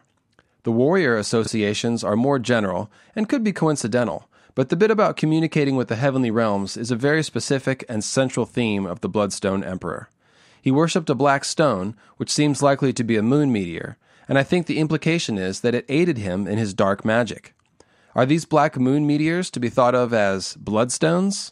Well, yes, that's the case I am making, as you will see. This is a major premise of the essay, one which we will build upon as we go. The Martyr's Stone. The most important connotation of Bloodstone is the association with Christ's blood, or more generally speaking, the notion of Bloodstone as a stone consecrated with the blood of a dying god. Actual heliotrope stone is a type of dark green chalcedony with bright red and occasionally yellow inclusions. The red spots usually resemble smears of paint or blood, hence the name Bloodstone. At some point in history, the idea came about that Christ's blood had dripped onto some green chalcedony at the foot of the cross, creating bloodstone, and the bloodstone was therefore symbolically or spiritually connected to his blood and its power. I believe this is exactly how we should think of George's fantasy version of Bloodstone. the corpse of the sacrificed moon goddess, soaked in her blackened blood. These meteors represent Lightbringer, and Lightbringer was covered in the blood of Nissa Nissa, who represents the moon goddess. I think it's a nice parallel. Real bloodstone is green and red, as I mentioned, but as we've seen, fire transformation produces black blood, and so George's bloodstone is black. It figures that these meteors would be black since the moon's blood was burned black when it was transformed by the fire of the Lightbringer comet. This idea appears in the Carthine tale as the moon dragons drinking the sun's fire. As I have hopefully made clear, Lightbringer is the offspring of sun and moon, of solar fire and moon blood. The result is black bloodstone moon meteors, burning with red fire as they descend through the atmosphere. They've been consecrated with the blackened blood of the moon goddess, making them bloodstones in this very important sense of the word. We discussed the nature of fire transformation a bit last time, taking a look at the examples of when someone has the fire inside them. We saw that Dany had the fire inside her after her Wake the Dragon dream, where she dreams of undergoing dragon transformation while Mirri Maz Duur delivers dead baby Rhaego in the Tent of Dancing Shadows, and again during the alchemical wedding scene, when she steps into the fire to wake dragons from stone. Both scenes also involve burning blood and symbolic moon maiden death. Dany's earlier dragon dream, where the bloody black dragon engulfs her in fire, also matches these fire transformation scenes, complete with burning blood and Dany being tempered like a sword. We also looked at two Melisandre fire transformation scenes, the birthing of the Shadow Baby and her fire vision in A Dance with Dragons, and we saw burning black blood and copious Lightbringer symbolism in both.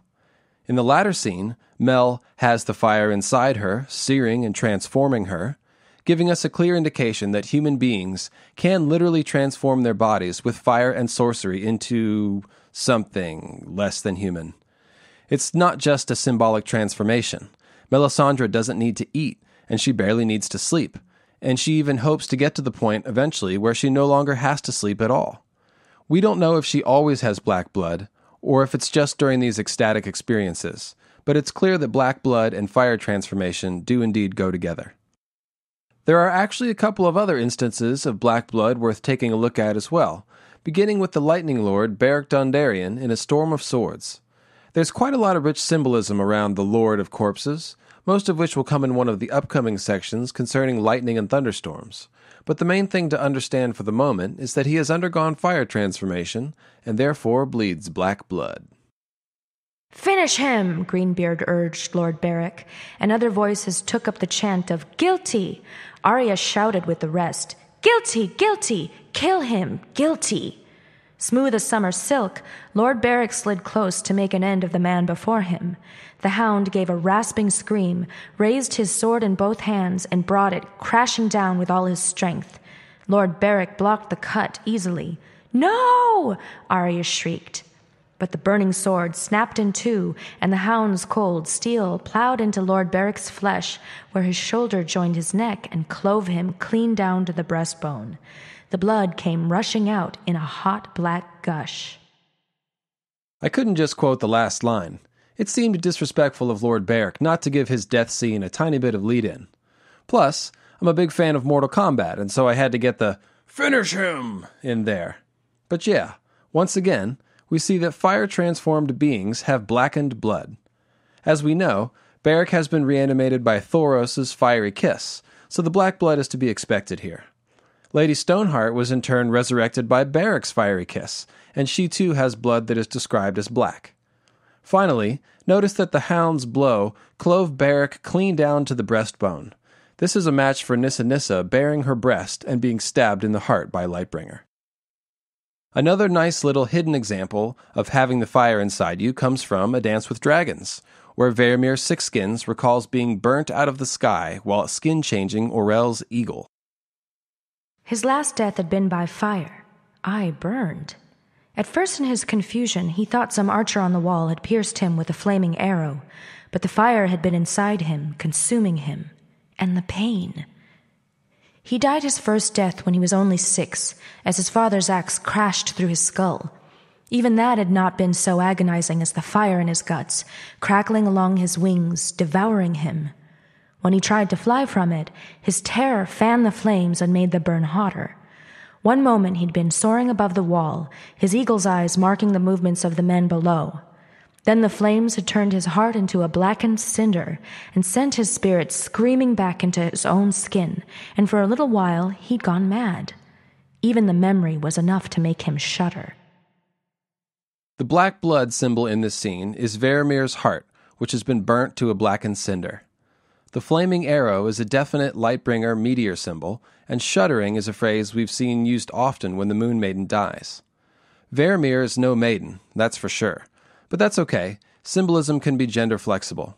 He's burnt out of the sky by a fire sorcerer, and I believe that's a match for the idea of the Bloodstone Emperor Azor Ahai, certainly a fire sorcerer, using dark magic to cause the fall of the long night by burning the moon goddess out of the sky.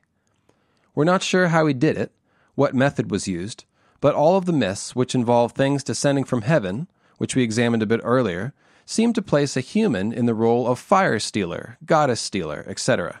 I've got several ideas about this, but this is most definitely a huge subject which will need to wait for its own airtime. So, fire transformation equals black blood and burning blood. We got that. Now let's get back to the idea of bloodstone representing a stone which is consecrated with the blood of a deity by taking another look at Dany's dragon dream from a Game of Thrones. Yet when she slept that night, she dreamt the dragon dream again. Viserys was not in it this time. There was only her and the dragon. Its scales were black as night, wet and slick with blood. Her blood, Dany sensed. Its eyes were pools of molten magma, and when it opened its mouth, the flame came roaring out in a hot jet. She could hear it singing to her. She opened her arms to the fire, embraced it, and let it swallow her whole. Let it cleanse her and temper her and scour her clean. She could feel her flesh sear and blacken and slough away, could feel her blood boil and turn to steam, and yet there was no pain. She felt strong and new and fierce.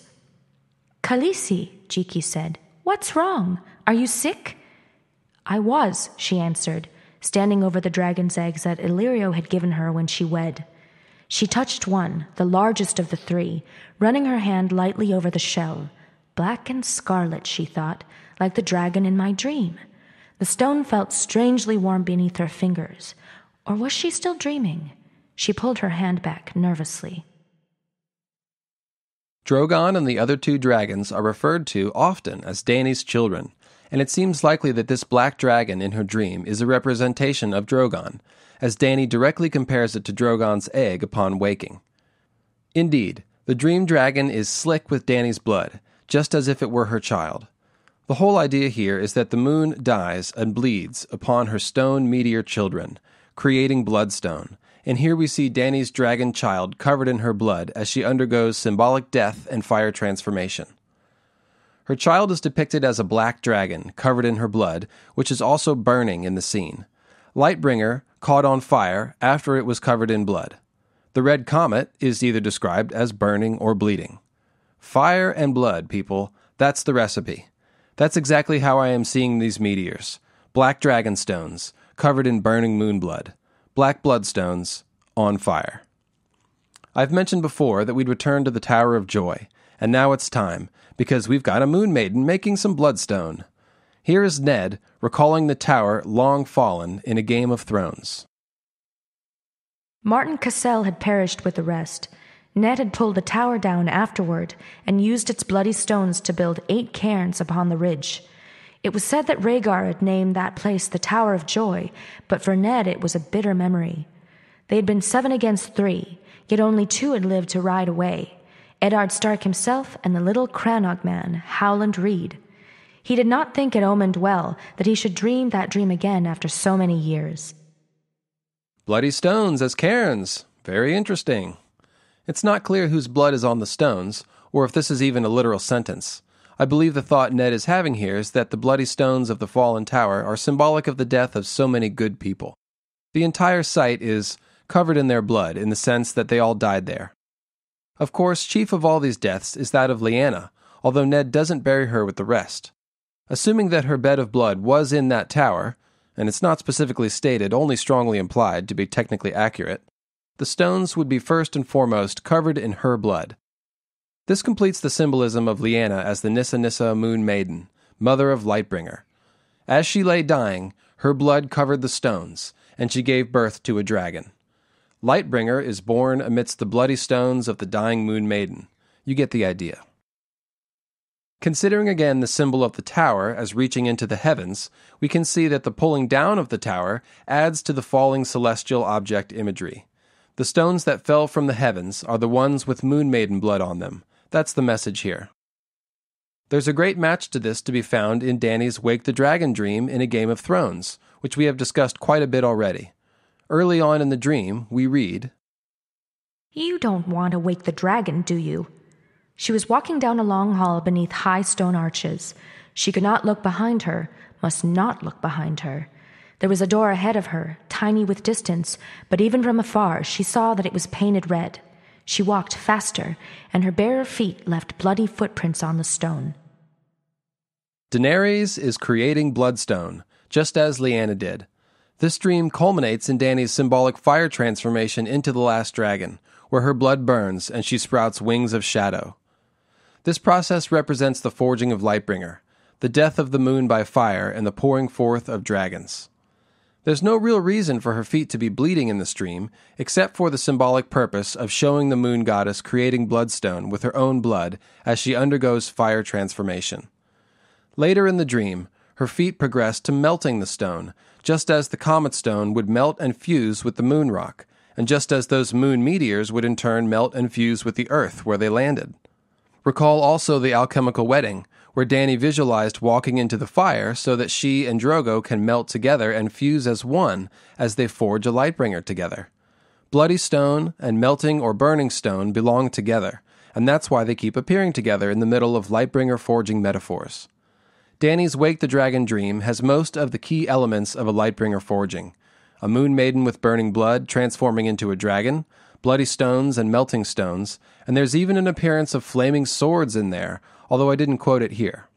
Therefore, I don't think it's coincidence that we find moon maidens making bloody stones, both at the Tower of Joy and in this dream. And finally, it must be said, making swords involves melting metal as well, and of course these moon meteors can be seen as flaming swords, so we can see that all of these ideas have a certain unity. Lightbringer is all about fire and blood, as we've seen. The Bloodstone moon meteors make a lot of sense as Lightbringer symbols, having been made with goddess blood and solar fire. Both are made with blood sacrifice, and both set on fire. Both can symbolize dragons. But are the moon meteors merely symbolic of Lightbringer?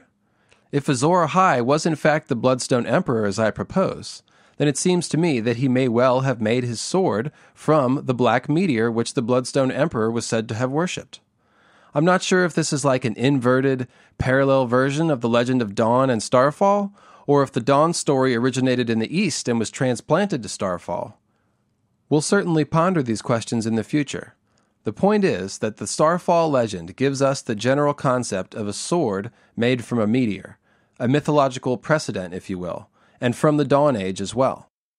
In addition to these reasons, I like the idea of Azor Ahai's Lightbringer being made from the Bloodstone Emperor's black stone because falling stars seem like the place where the celestial and terrestrial stories are intersecting. Indeed, that's the very significance of meteorites as fallen stars, the fire of the gods, etc. They represent the celestial realm descending to the realm of man. Lightbringer is a word which is synonymous with morning star, as I have mentioned, and the defining characteristic of deities and mythological figures associated with the morning star is that they descend from heaven and bring the celestial knowledge and power to mankind. I believe that the A Song of Ice and Fire equivalent of the Hermetic principle of as above, so below dictates that the events in the celestial realm should be manifested on the ground in parallel events. Nissa Nissa represents the second moon, but I do think she was a real person, or perhaps even a whole tribe of people, who were slaughtered to work blood magic and create Lightbringer the Flaming Sword. Something like that. The falling stars are the thing which connects the celestial and the terrestrial realms, and they are really the heart of the Lightbringer story.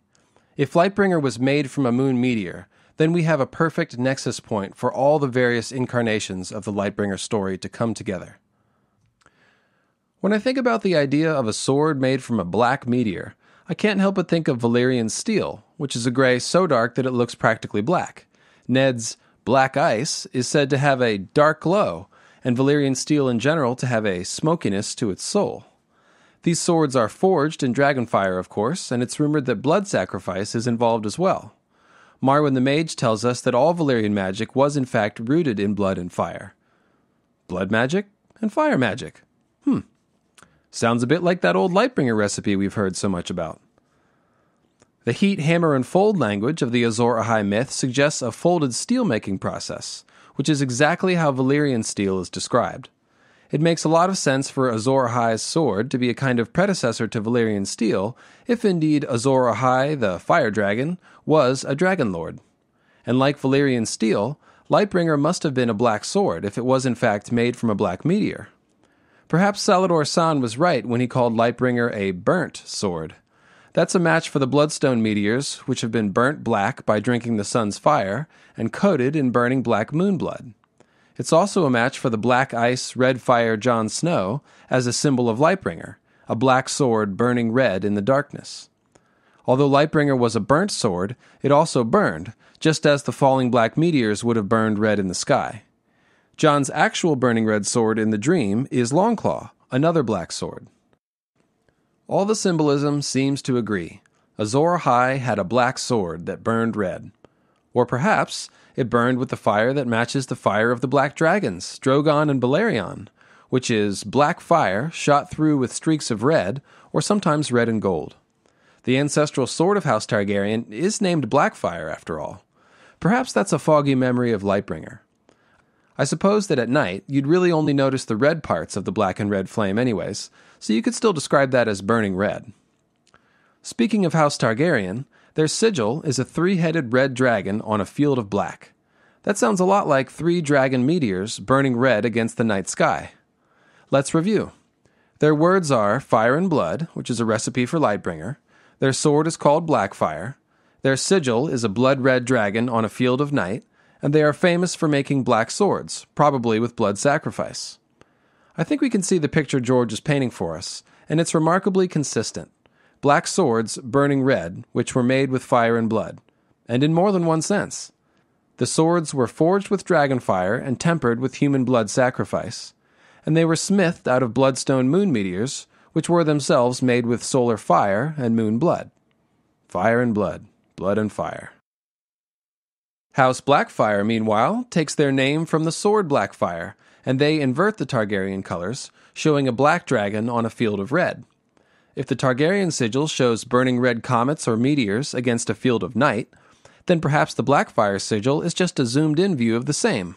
Now we see the core of the comet or meteor, a black dragon, which is surrounded by red fire. Like the Bloodstone Emperor Azor Ahai, Daemon Blackfire was also a famous usurper who tried to take his sibling's throne. It's probably not a coincidence to find that the legacy of the Blackfires, the Golden Company, was led for a long time by a man called the Blackheart, Miles Toyne, who is himself descended from famous usurpers. Recall also Varamir's heart burned to a blackened cinder by the power of R'hllor, and the black blood which is the hallmark of fire transformation. What pumps black blood? Well, black hearts, of course. Lightbringer boils and burns the blood, and it stabbed Nissa Nissa in the heart, so we should expect to see blackened and burned hearts connected to Lightbringer. Lightbringer is like a fiery spider or vampire. It burns hearts and then drinks the blackened blood. Ew, gross. While we're talking about Blackfire, we should probably also mention Shadowfire. The term Shadowfire is from one of Dany's visions in the House of the Undying in A Clash of Kings. The exact line is, "From a smoking tower, a great stone beast took wing, breathing shadow fire." Most have interpreted this as a reference to young Griff, who claims to be Aegon VI Targaryen, but who is probably a Blackfire, and Jon Connington, the Griffin Reborn who is turning to stone via his grayscale infection. And by the way, the Griffin Reborn is one of the chapter titles for Jon Connington, in case you were wondering where I got that. The idea here is that Jon Con is the stone beast, Fagon Blackfire is the Shadowfire, with the two of them combining to invade Westeros. This interpretation may or may not be correct. It probably is. But I think there's also a layer of astronomical symbolism which is easy to decipher. The top of the tower tells us that we are talking about a celestial scene. The smoking tower indicates fire in the heavens and celestial catastrophe. The stone beast taking wing from the heavens is of course the meteors and the reborn red comet. And the shadow fire would be a reference to black fire. Fire which brings not light, but shadow.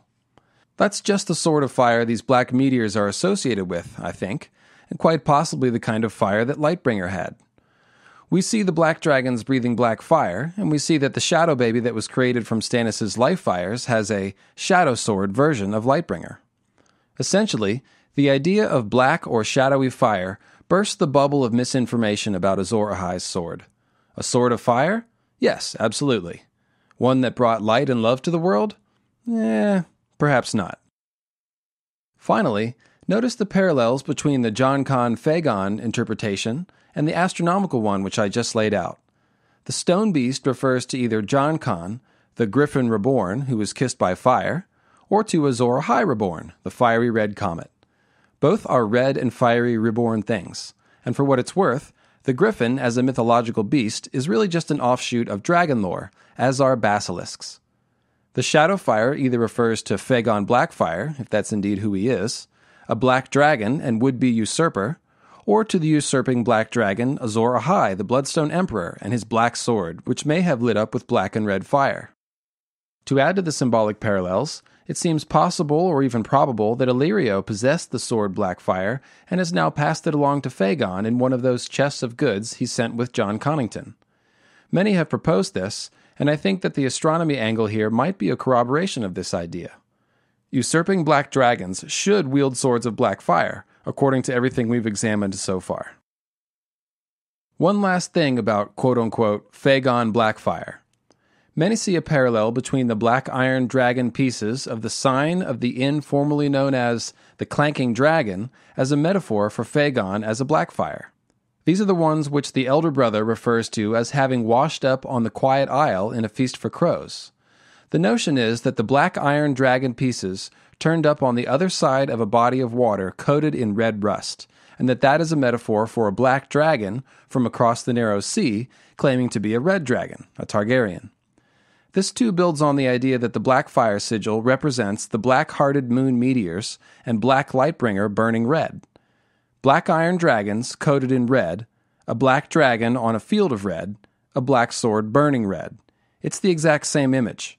Just as dawn was supposedly made from the heart of a fallen star, I am proposing that Azor Ahai's Lightbringer was made from the black and burned heart of the moon, the black heart which became the Bloodstone meteors.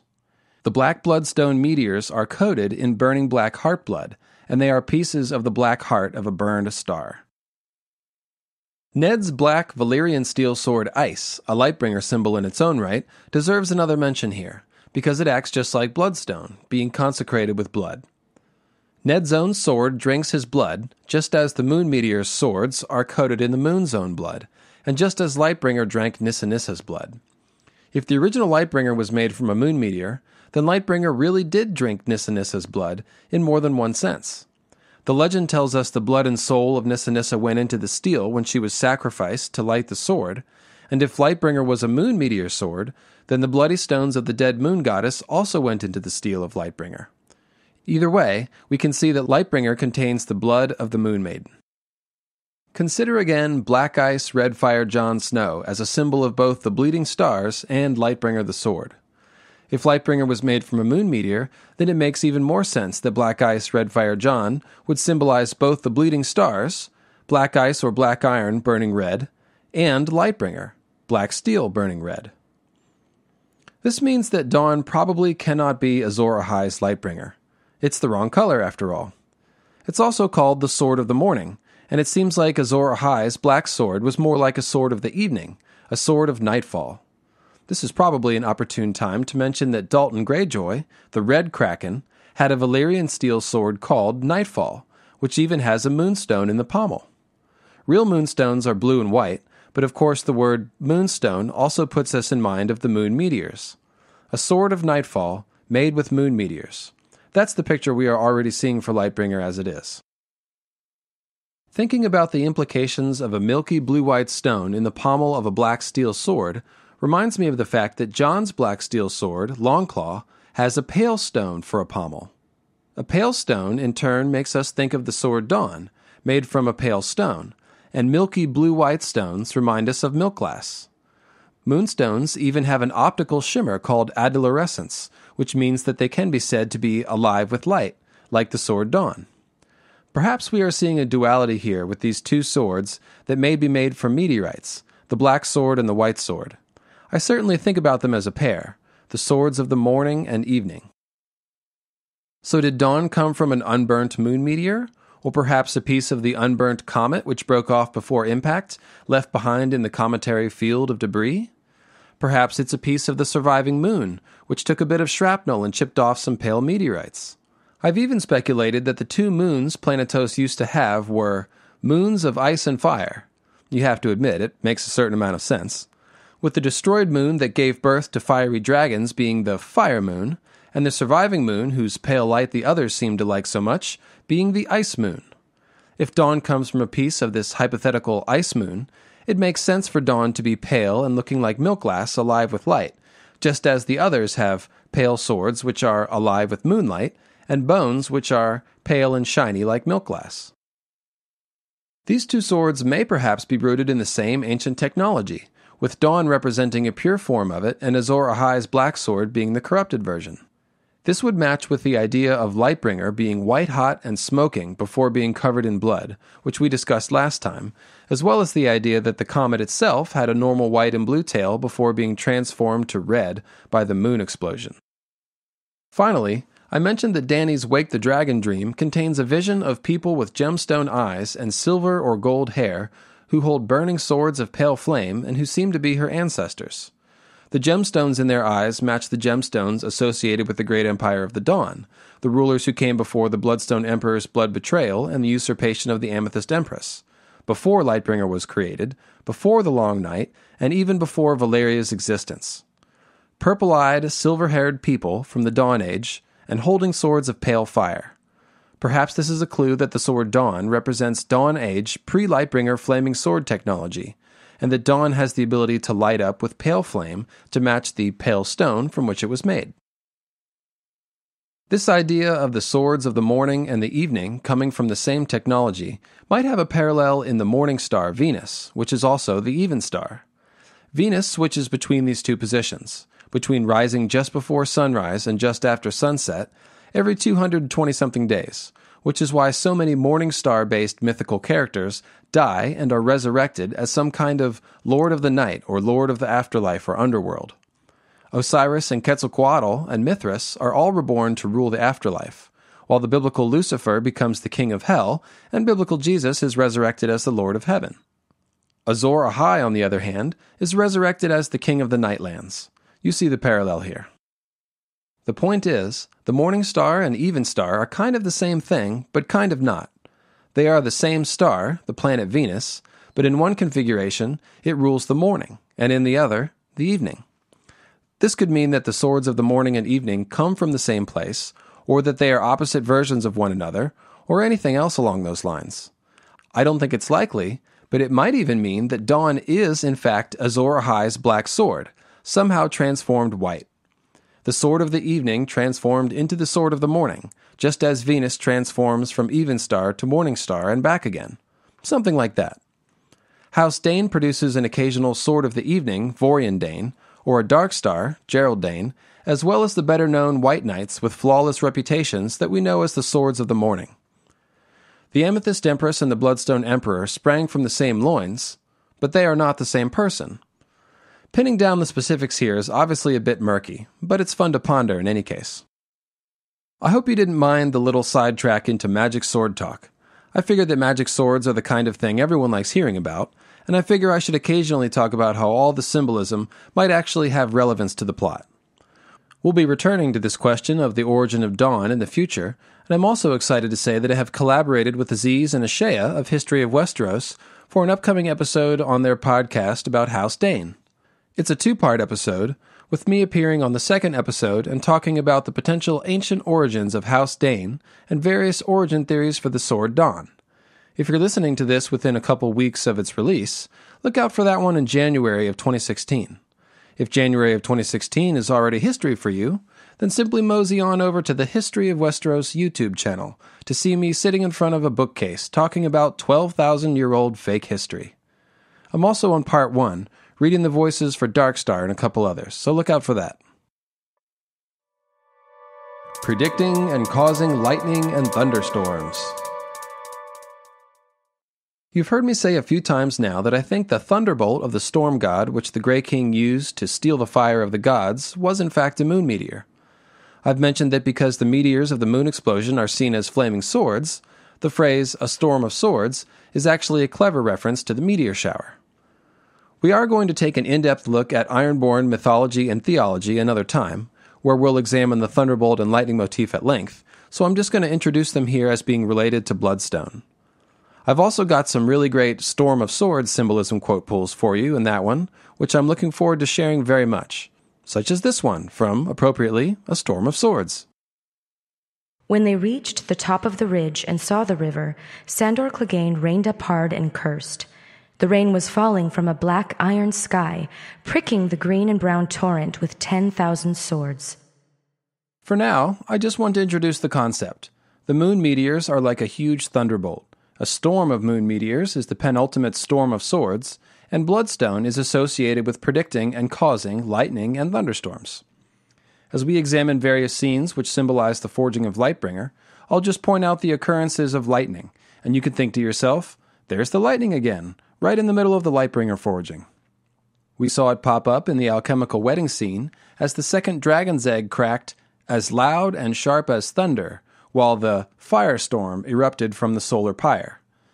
Because the moon was theoretically in eclipse formation when it exploded, the firestorm can be perceived as coming from both the sun and the moon, just as it does in the alchemical wedding, where the moon maiden walks into the sun's fire, unleashes the firestorm, and then cracks open the dragon's eggs. Consider again the idea of Daenerys Stormborn, born on Dragonstone, amidst a gale which killed hundreds, and also Lyanna's storm of rose petals flung across the bloody sky. The storm and thunderbolt motifs pop up quite often when moon death is being symbolized, and I believe this is because the thunderbolt of the storm god was indeed a moon meteor.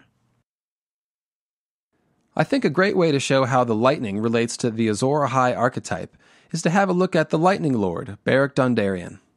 As a flaming sword wielder who's undergone fire transformation, Beric is a prime candidate to be manifesting signs of the Azor Ahai archetype. As you're about to see, his symbolism is very specific and intentional, so I don't think it's happenstance that he is known as the Lightning Lord.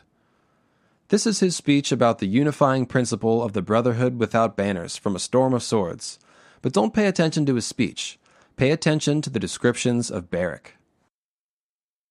When we left King's Landing, we were men of Winterfell and men of Derry, men of Blackhaven, Mallory men and wild men. We were knights and squires and men-at-arms, lords and commoners, bound together by only our purpose. The voice came from the man seated amongst the weirwood roots halfway up the wall. 60 of us set out to bring the king's justice to your brother. The speaker was descending the tangle of steps toward the floor. 60 brave men and true, led by a fool in a starry cloak. A scarecrow of a man. He wore a ragged black cloak speckled with stars and an iron breastplate dinted by 100 battles. A thicket of red gold hair hid most of his face, save for a bald spot above his left ear, where his head had been smashed in. More than 80 of our company are dead now, but others have taken up the swords that fell from their hands. When he reached the floor, the outlaws moved aside to let him pass. One of his eyes was gone, Arya saw, the flesh about the socket scarred and puckered, and he had a dark black ring all around his neck. With their help, we fight on as best we can, for Robert and the realm. And this is later in the same chapter, right before his battle with the Hound. Unsmiling, Lord Beric laid the edge of his long sword against the palm of his left hand and drew it slowly down. Blood ran dark from the gash he made and washed over the steel. And then the sword took fire. Arya heard Gendry whisper a prayer. Burn in 7 hells, the Hound cursed. You and Thoros, too. He threw a glance at the Red Priest. When I'm done with him, you'll be next, Mir. This one's pretty straightforward. Beric wields a flaming sword which he lights on fire with blood magic, and he wears a starry cloak.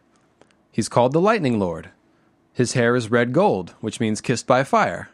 His other nickname is the Lord of Corpses, for he is a corpse himself. And of course, the Bloodstone Emperor practiced necromancy. Again, we see a combination of Azor Ahai traits and Bloodstone Emperor traits in the same person. The starry cloak and necromancy matches the Emperor, and the flaming sword, created with blood magic and lore worship, speak of Azor Ahai. A few other tidbits on Beric. He lives in a black castle, Blackhaven, perhaps a call-out to the black city of Ashai, which I believe our Dark Lord Azor Ahai hails from. I can't help but notice that young Jon Snow is the Lord of Castle Black, and that Dragonstone, the original home of House Targaryen and current home of Azor Ahai impersonator Stannis Baratheon, is also a black castle, and that the Valyrians are basically known for their few stone black castles in general. Perhaps there's a theme here. Lord Beric was also engaged to a Dane, and had a Dane as a squire, which brings up the subject of Dawn, a magic sword made from a meteorite, and House Dane itself, a family that continues to manifest purple eyes and silver hair from time to time. I have a whole theory about that, actually, which I simply cannot go into here in any detail, but please visit the link on my WordPress page and take a look at the evidence I've gathered, or you can hold off until I turn that one into a podcast. Suffice it to say that I think the Danes may have a common ancestor with Valyria, which would of course be the great empire of the Dawn of the Amethyst Empress and the Bloodstone Emperor, which I believe Ashai was the capital of. If there is any connection between Azor Ahai, who is definitely from the east, and the last hero of Westeros, then at some point one or both of these two must have traveled from Ashai to Westeros before or during the Long Night. I believe that this did occur, and that the Danes are probably a genetic legacy of those ancient Ashai, and so Beric's connection to House Dane is intriguing to say the least.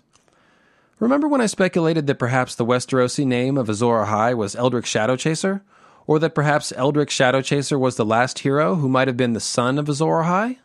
Well, Beric's squire is Edric Dane. Edric and Eldrick. Eldrick and Edric. Finkel and Einhorn. Einhorn and Finkel. Oh my God! Eldrick Shadowchaser is a homicidal ex-Miami Dolphins kicker. Would you like a cookie, son? Laces out. Alrighty then, that's enough of that. My point is that I think the various characters who manifest Azor Ahai imagery are all telling us something about Azor Ahai and who he was, as I said way back in the intro to the first podcast. To see Beric, the Lightning Lord corpse, with a flaming sword and a starry cloak, engaged to a Dane and with a Dane as a squire, which is kind of like a son, may suggest that Azor Ahai, or perhaps his son, married a Dawn-Age Westerosi woman and founded House Dane. Similarly, King Stannis, the lord of a black castle with a flaming sword and two queens, so to speak, has his nephew Edric Storm in his care. Not a son, but much is made of his blood tie to Stannis. Again, Edric and Eldric, one letter apart, and the Storm reference certainly fits the idea of the Lightning Lord as being part of the Azor Ahai archetype. To be honest, I've actually done a breakdown of the chapter where Davos smuggles Edric off of Dragonstone, and it's chock full of Lightbringer stuff, and seems to confirm that Edric Storm is indeed acting like the son of Azor Ahai, Eldric Shadowchaser. That's actually where I first spotted the Eldric as the son of Azor Ahai pattern. Stannis and Beric are both Azor Ahai figures, and both have a young Edric placed in their care. Again, I've got a future essay coming on this. I have a lot of things in notes and drafts which I am very much looking forward to putting out, but of course it's a matter of finding time to do so. The last thing I'll say about Beric is this, and it's more teasing of ideas I don't have room for in this essay. He sits in a throne of weirwood roots, in a cave. Not an official Greenseer throne, but certainly very evocative of one, and Bloodraven's cave in particular. Like Bloodraven, he has one eye missing. Bloodraven has mixed heritage, part dragon, magic rooted in fire and blood, and part firstmen, magic rooted in Greenseer abilities. Beric worships R'hllor, magic rooted in fire and blood, in the Cave of the Old Gods, a cave of weirwood roots. He seeks the counsel of the Ghost of the High Heart, which may or may not be the same hollow hill the Brotherhood's cave is under, and the Ghost of the High Heart uses the power of the Old Gods, and may be part Children of the Forest herself. Beric is also called the Wisp of the Wood, and wisp means ghost. Bloodraven is a tree ghost after a different fashion, but that's a pretty good description. We're seeing an intersection of green seer magic and fire magic, with both Beric and Bloodraven. Very interesting. And isn't Jon Snow part first men and part dragon? And part corpse, for that matter? I suppose he's part ghost, too, if you will. Jon even received an eye wound, like Beric and Bloodraven, and wears a black cloak, though it's sadly deficient in starriness. Jon and Bloodraven were crows, and Beric is called the Scarecrow Knight. Indeed. Clearly, these connections between green seer magic and fire magic are worthy of more investigation, especially in such proximity to Azor Ahai manifestations like Beric and Jon Snow. This also raises the possibility that Bloodraven may be participating in the Azor Ahai archetype manifestation parade, which is kind of frightening on many levels. To sum up, I believe that Beric shows us that the Lightning Lord is one of the many facets of the Azor Ahai archetype. I've got a lot more lightning-related evidence to come in the future, and we'll see it again a couple of times in this podcast. But for now, let's move on to the next mythical association of Bloodstone, which seems to be playing a role in the Long Night disaster mythos. Healing, blood circulation, vitality, antivenom. Healing properties is definitely one of those generic associations which is made with many, many gemstones. Any charlatan by the side of the road can sell you a rock and tell you it has healing properties. But the idea that bloodstone can affect blood circulation and has the ability to draw out poison, particularly snake venom, is a bit more interesting and perhaps relevant to our topic.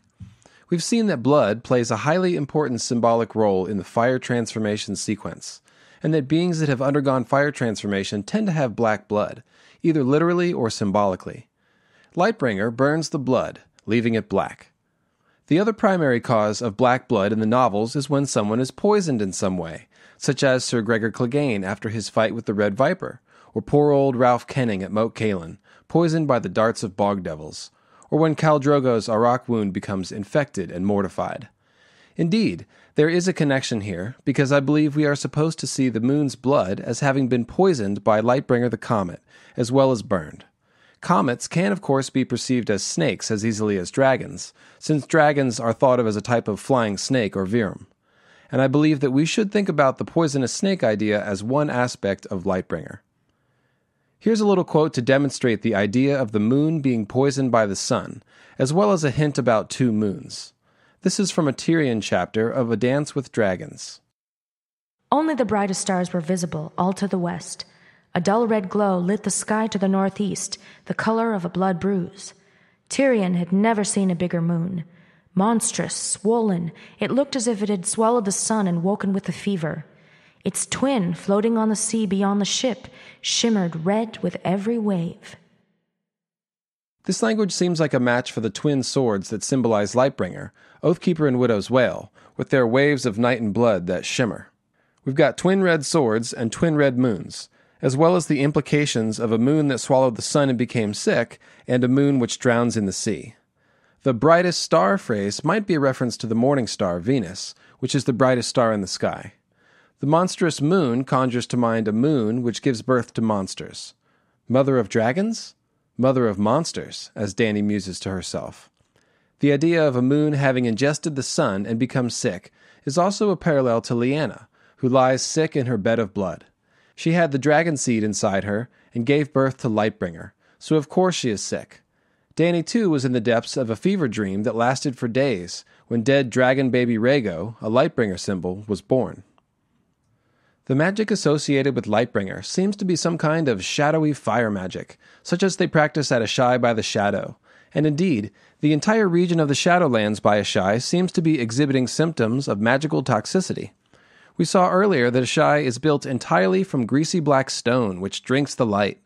Perhaps this is the same black stone which the Bloodstone Emperor worshipped, or perhaps it's related to it in some fashion.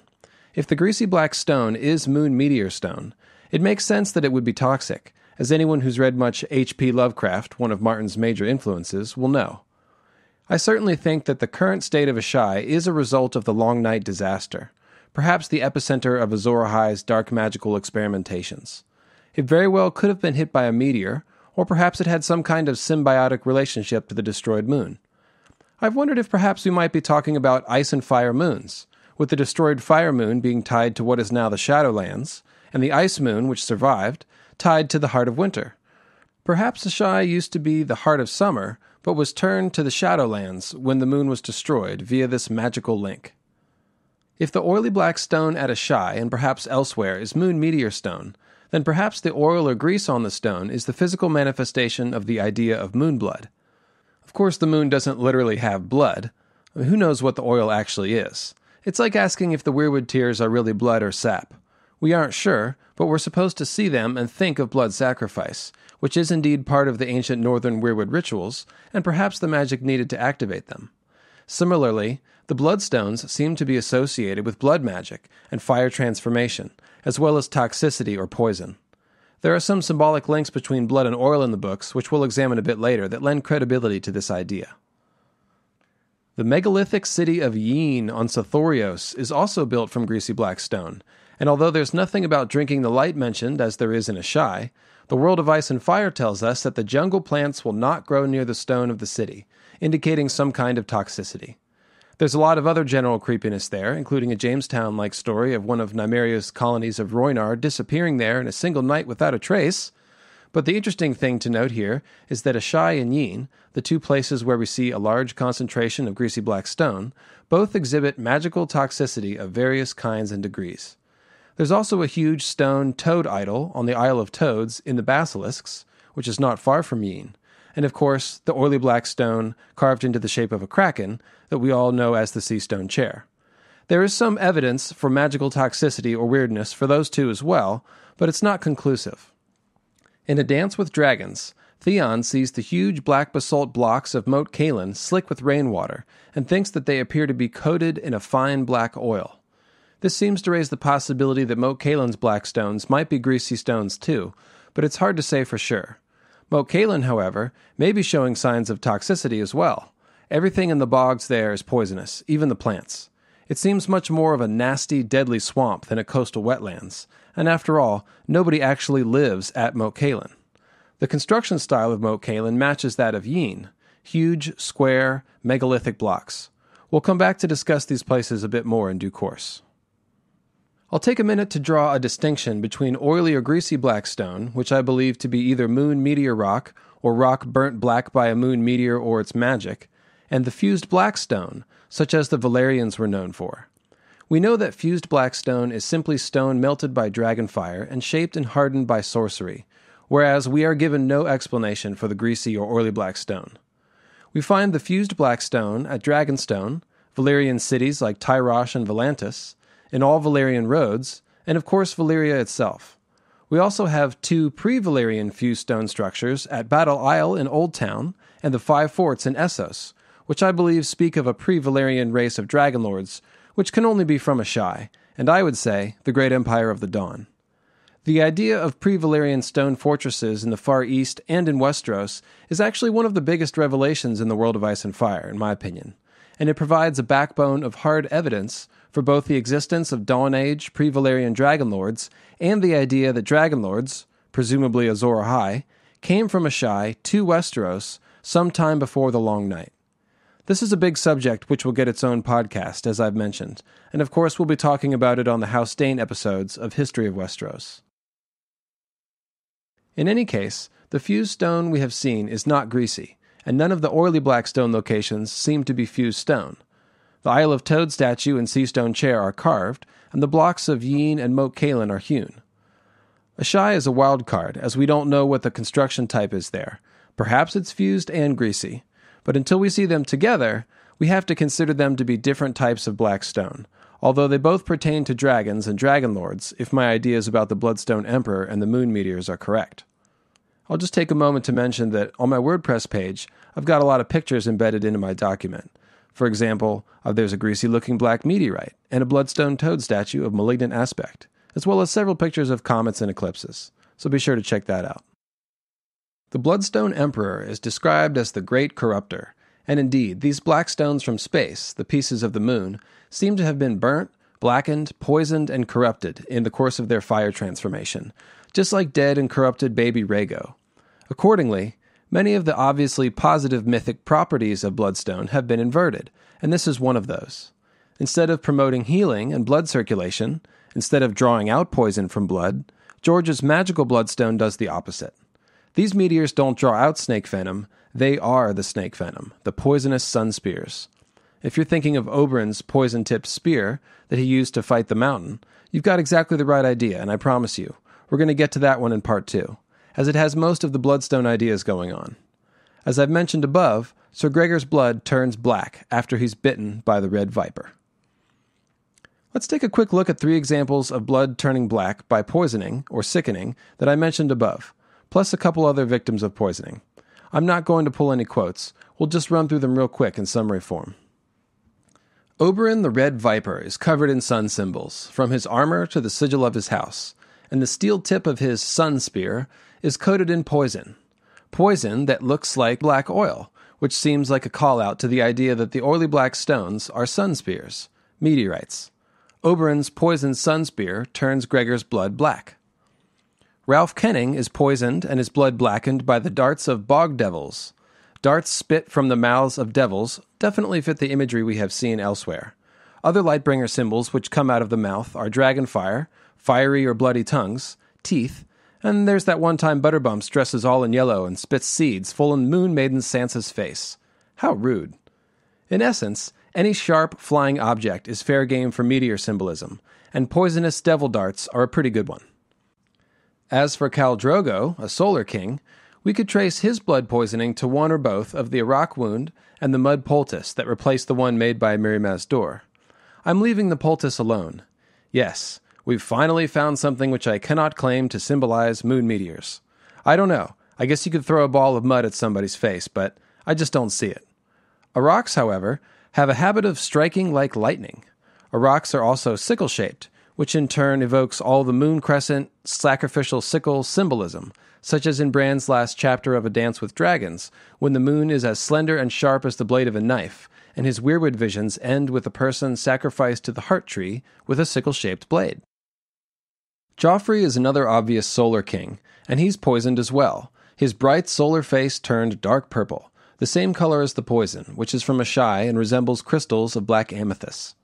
Lots of Lightbringer symbolism there.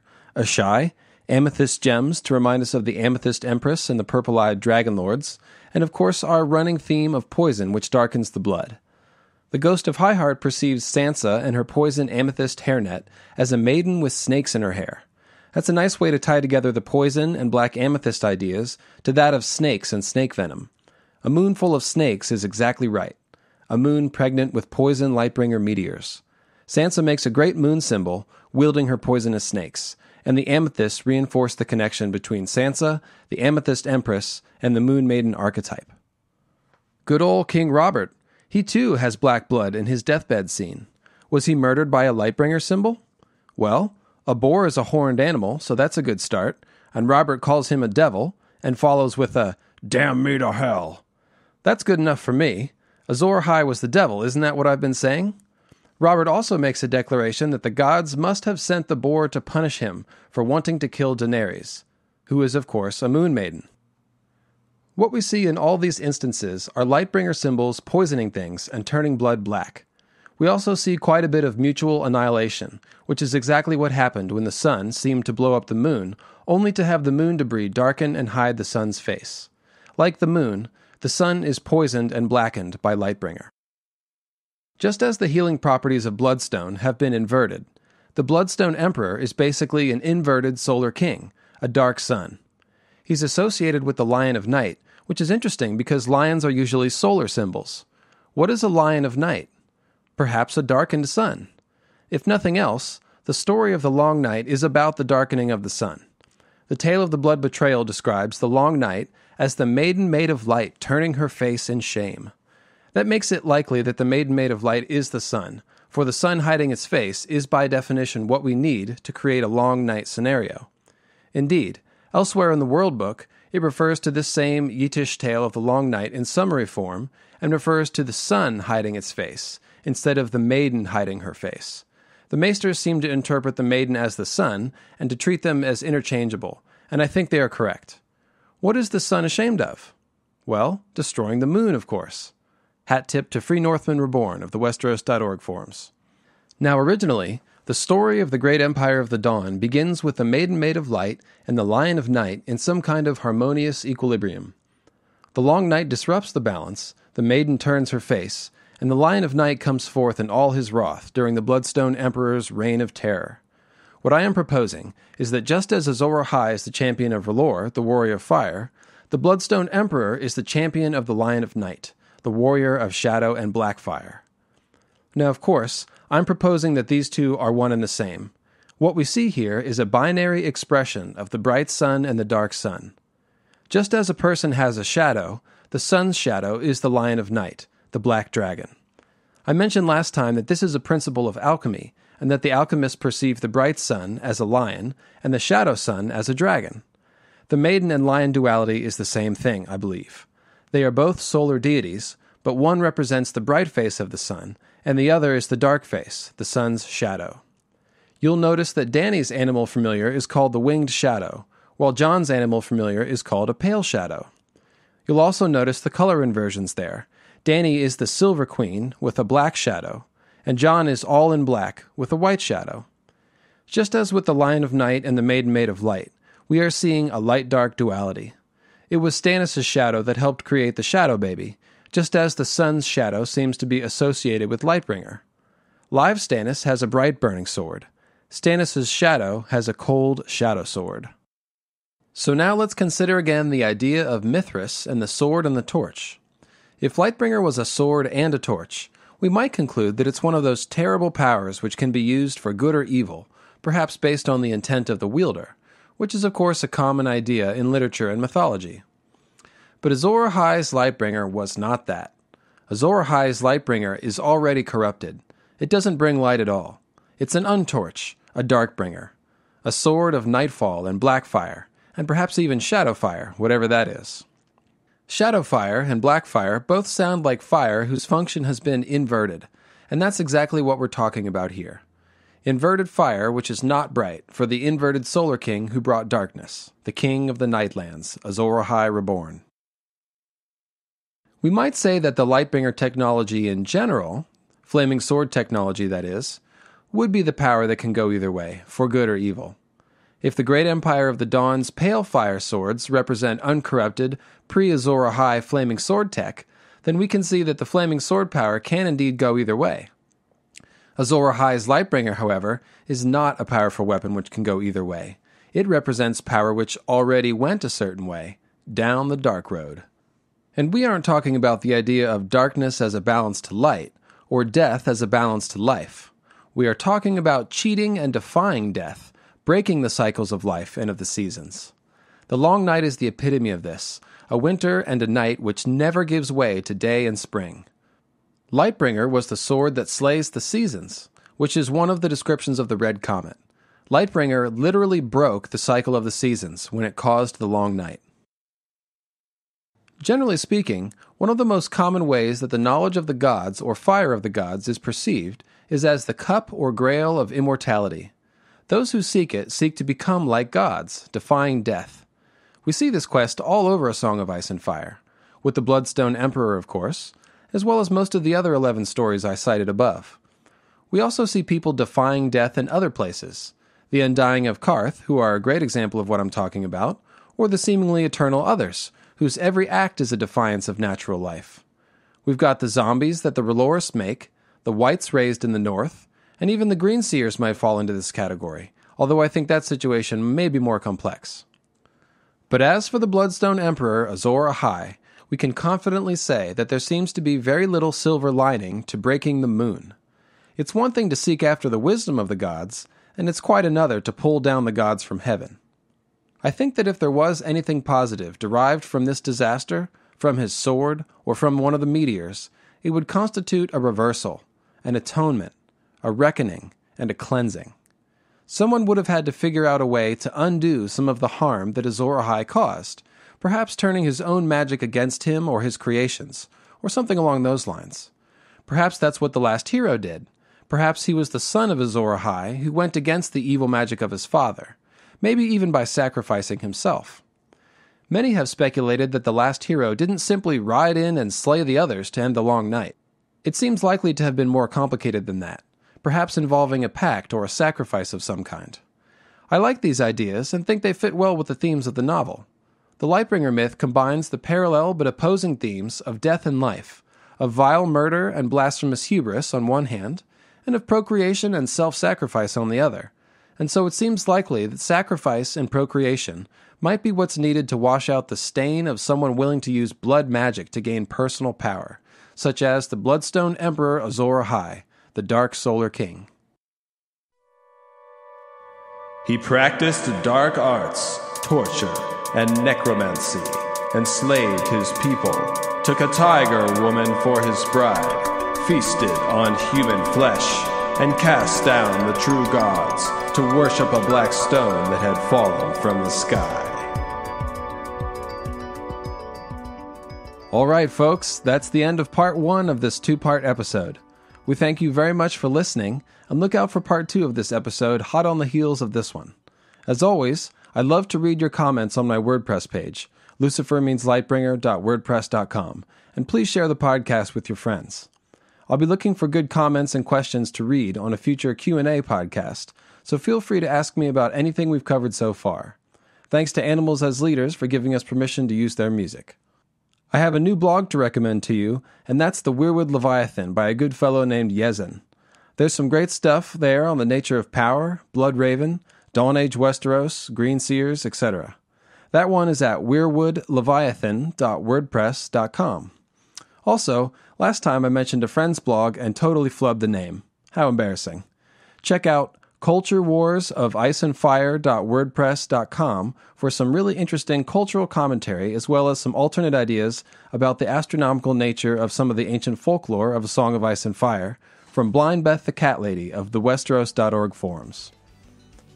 In Part 2, Black Hole Moon, we'll be talking eclipses, bloody suns, sun-drinking flowers, moonblood, and we'll be tearing into that trial by combat scene between Prince Oberyn the Red Viper and Sir Gregor the Mountain that Rides.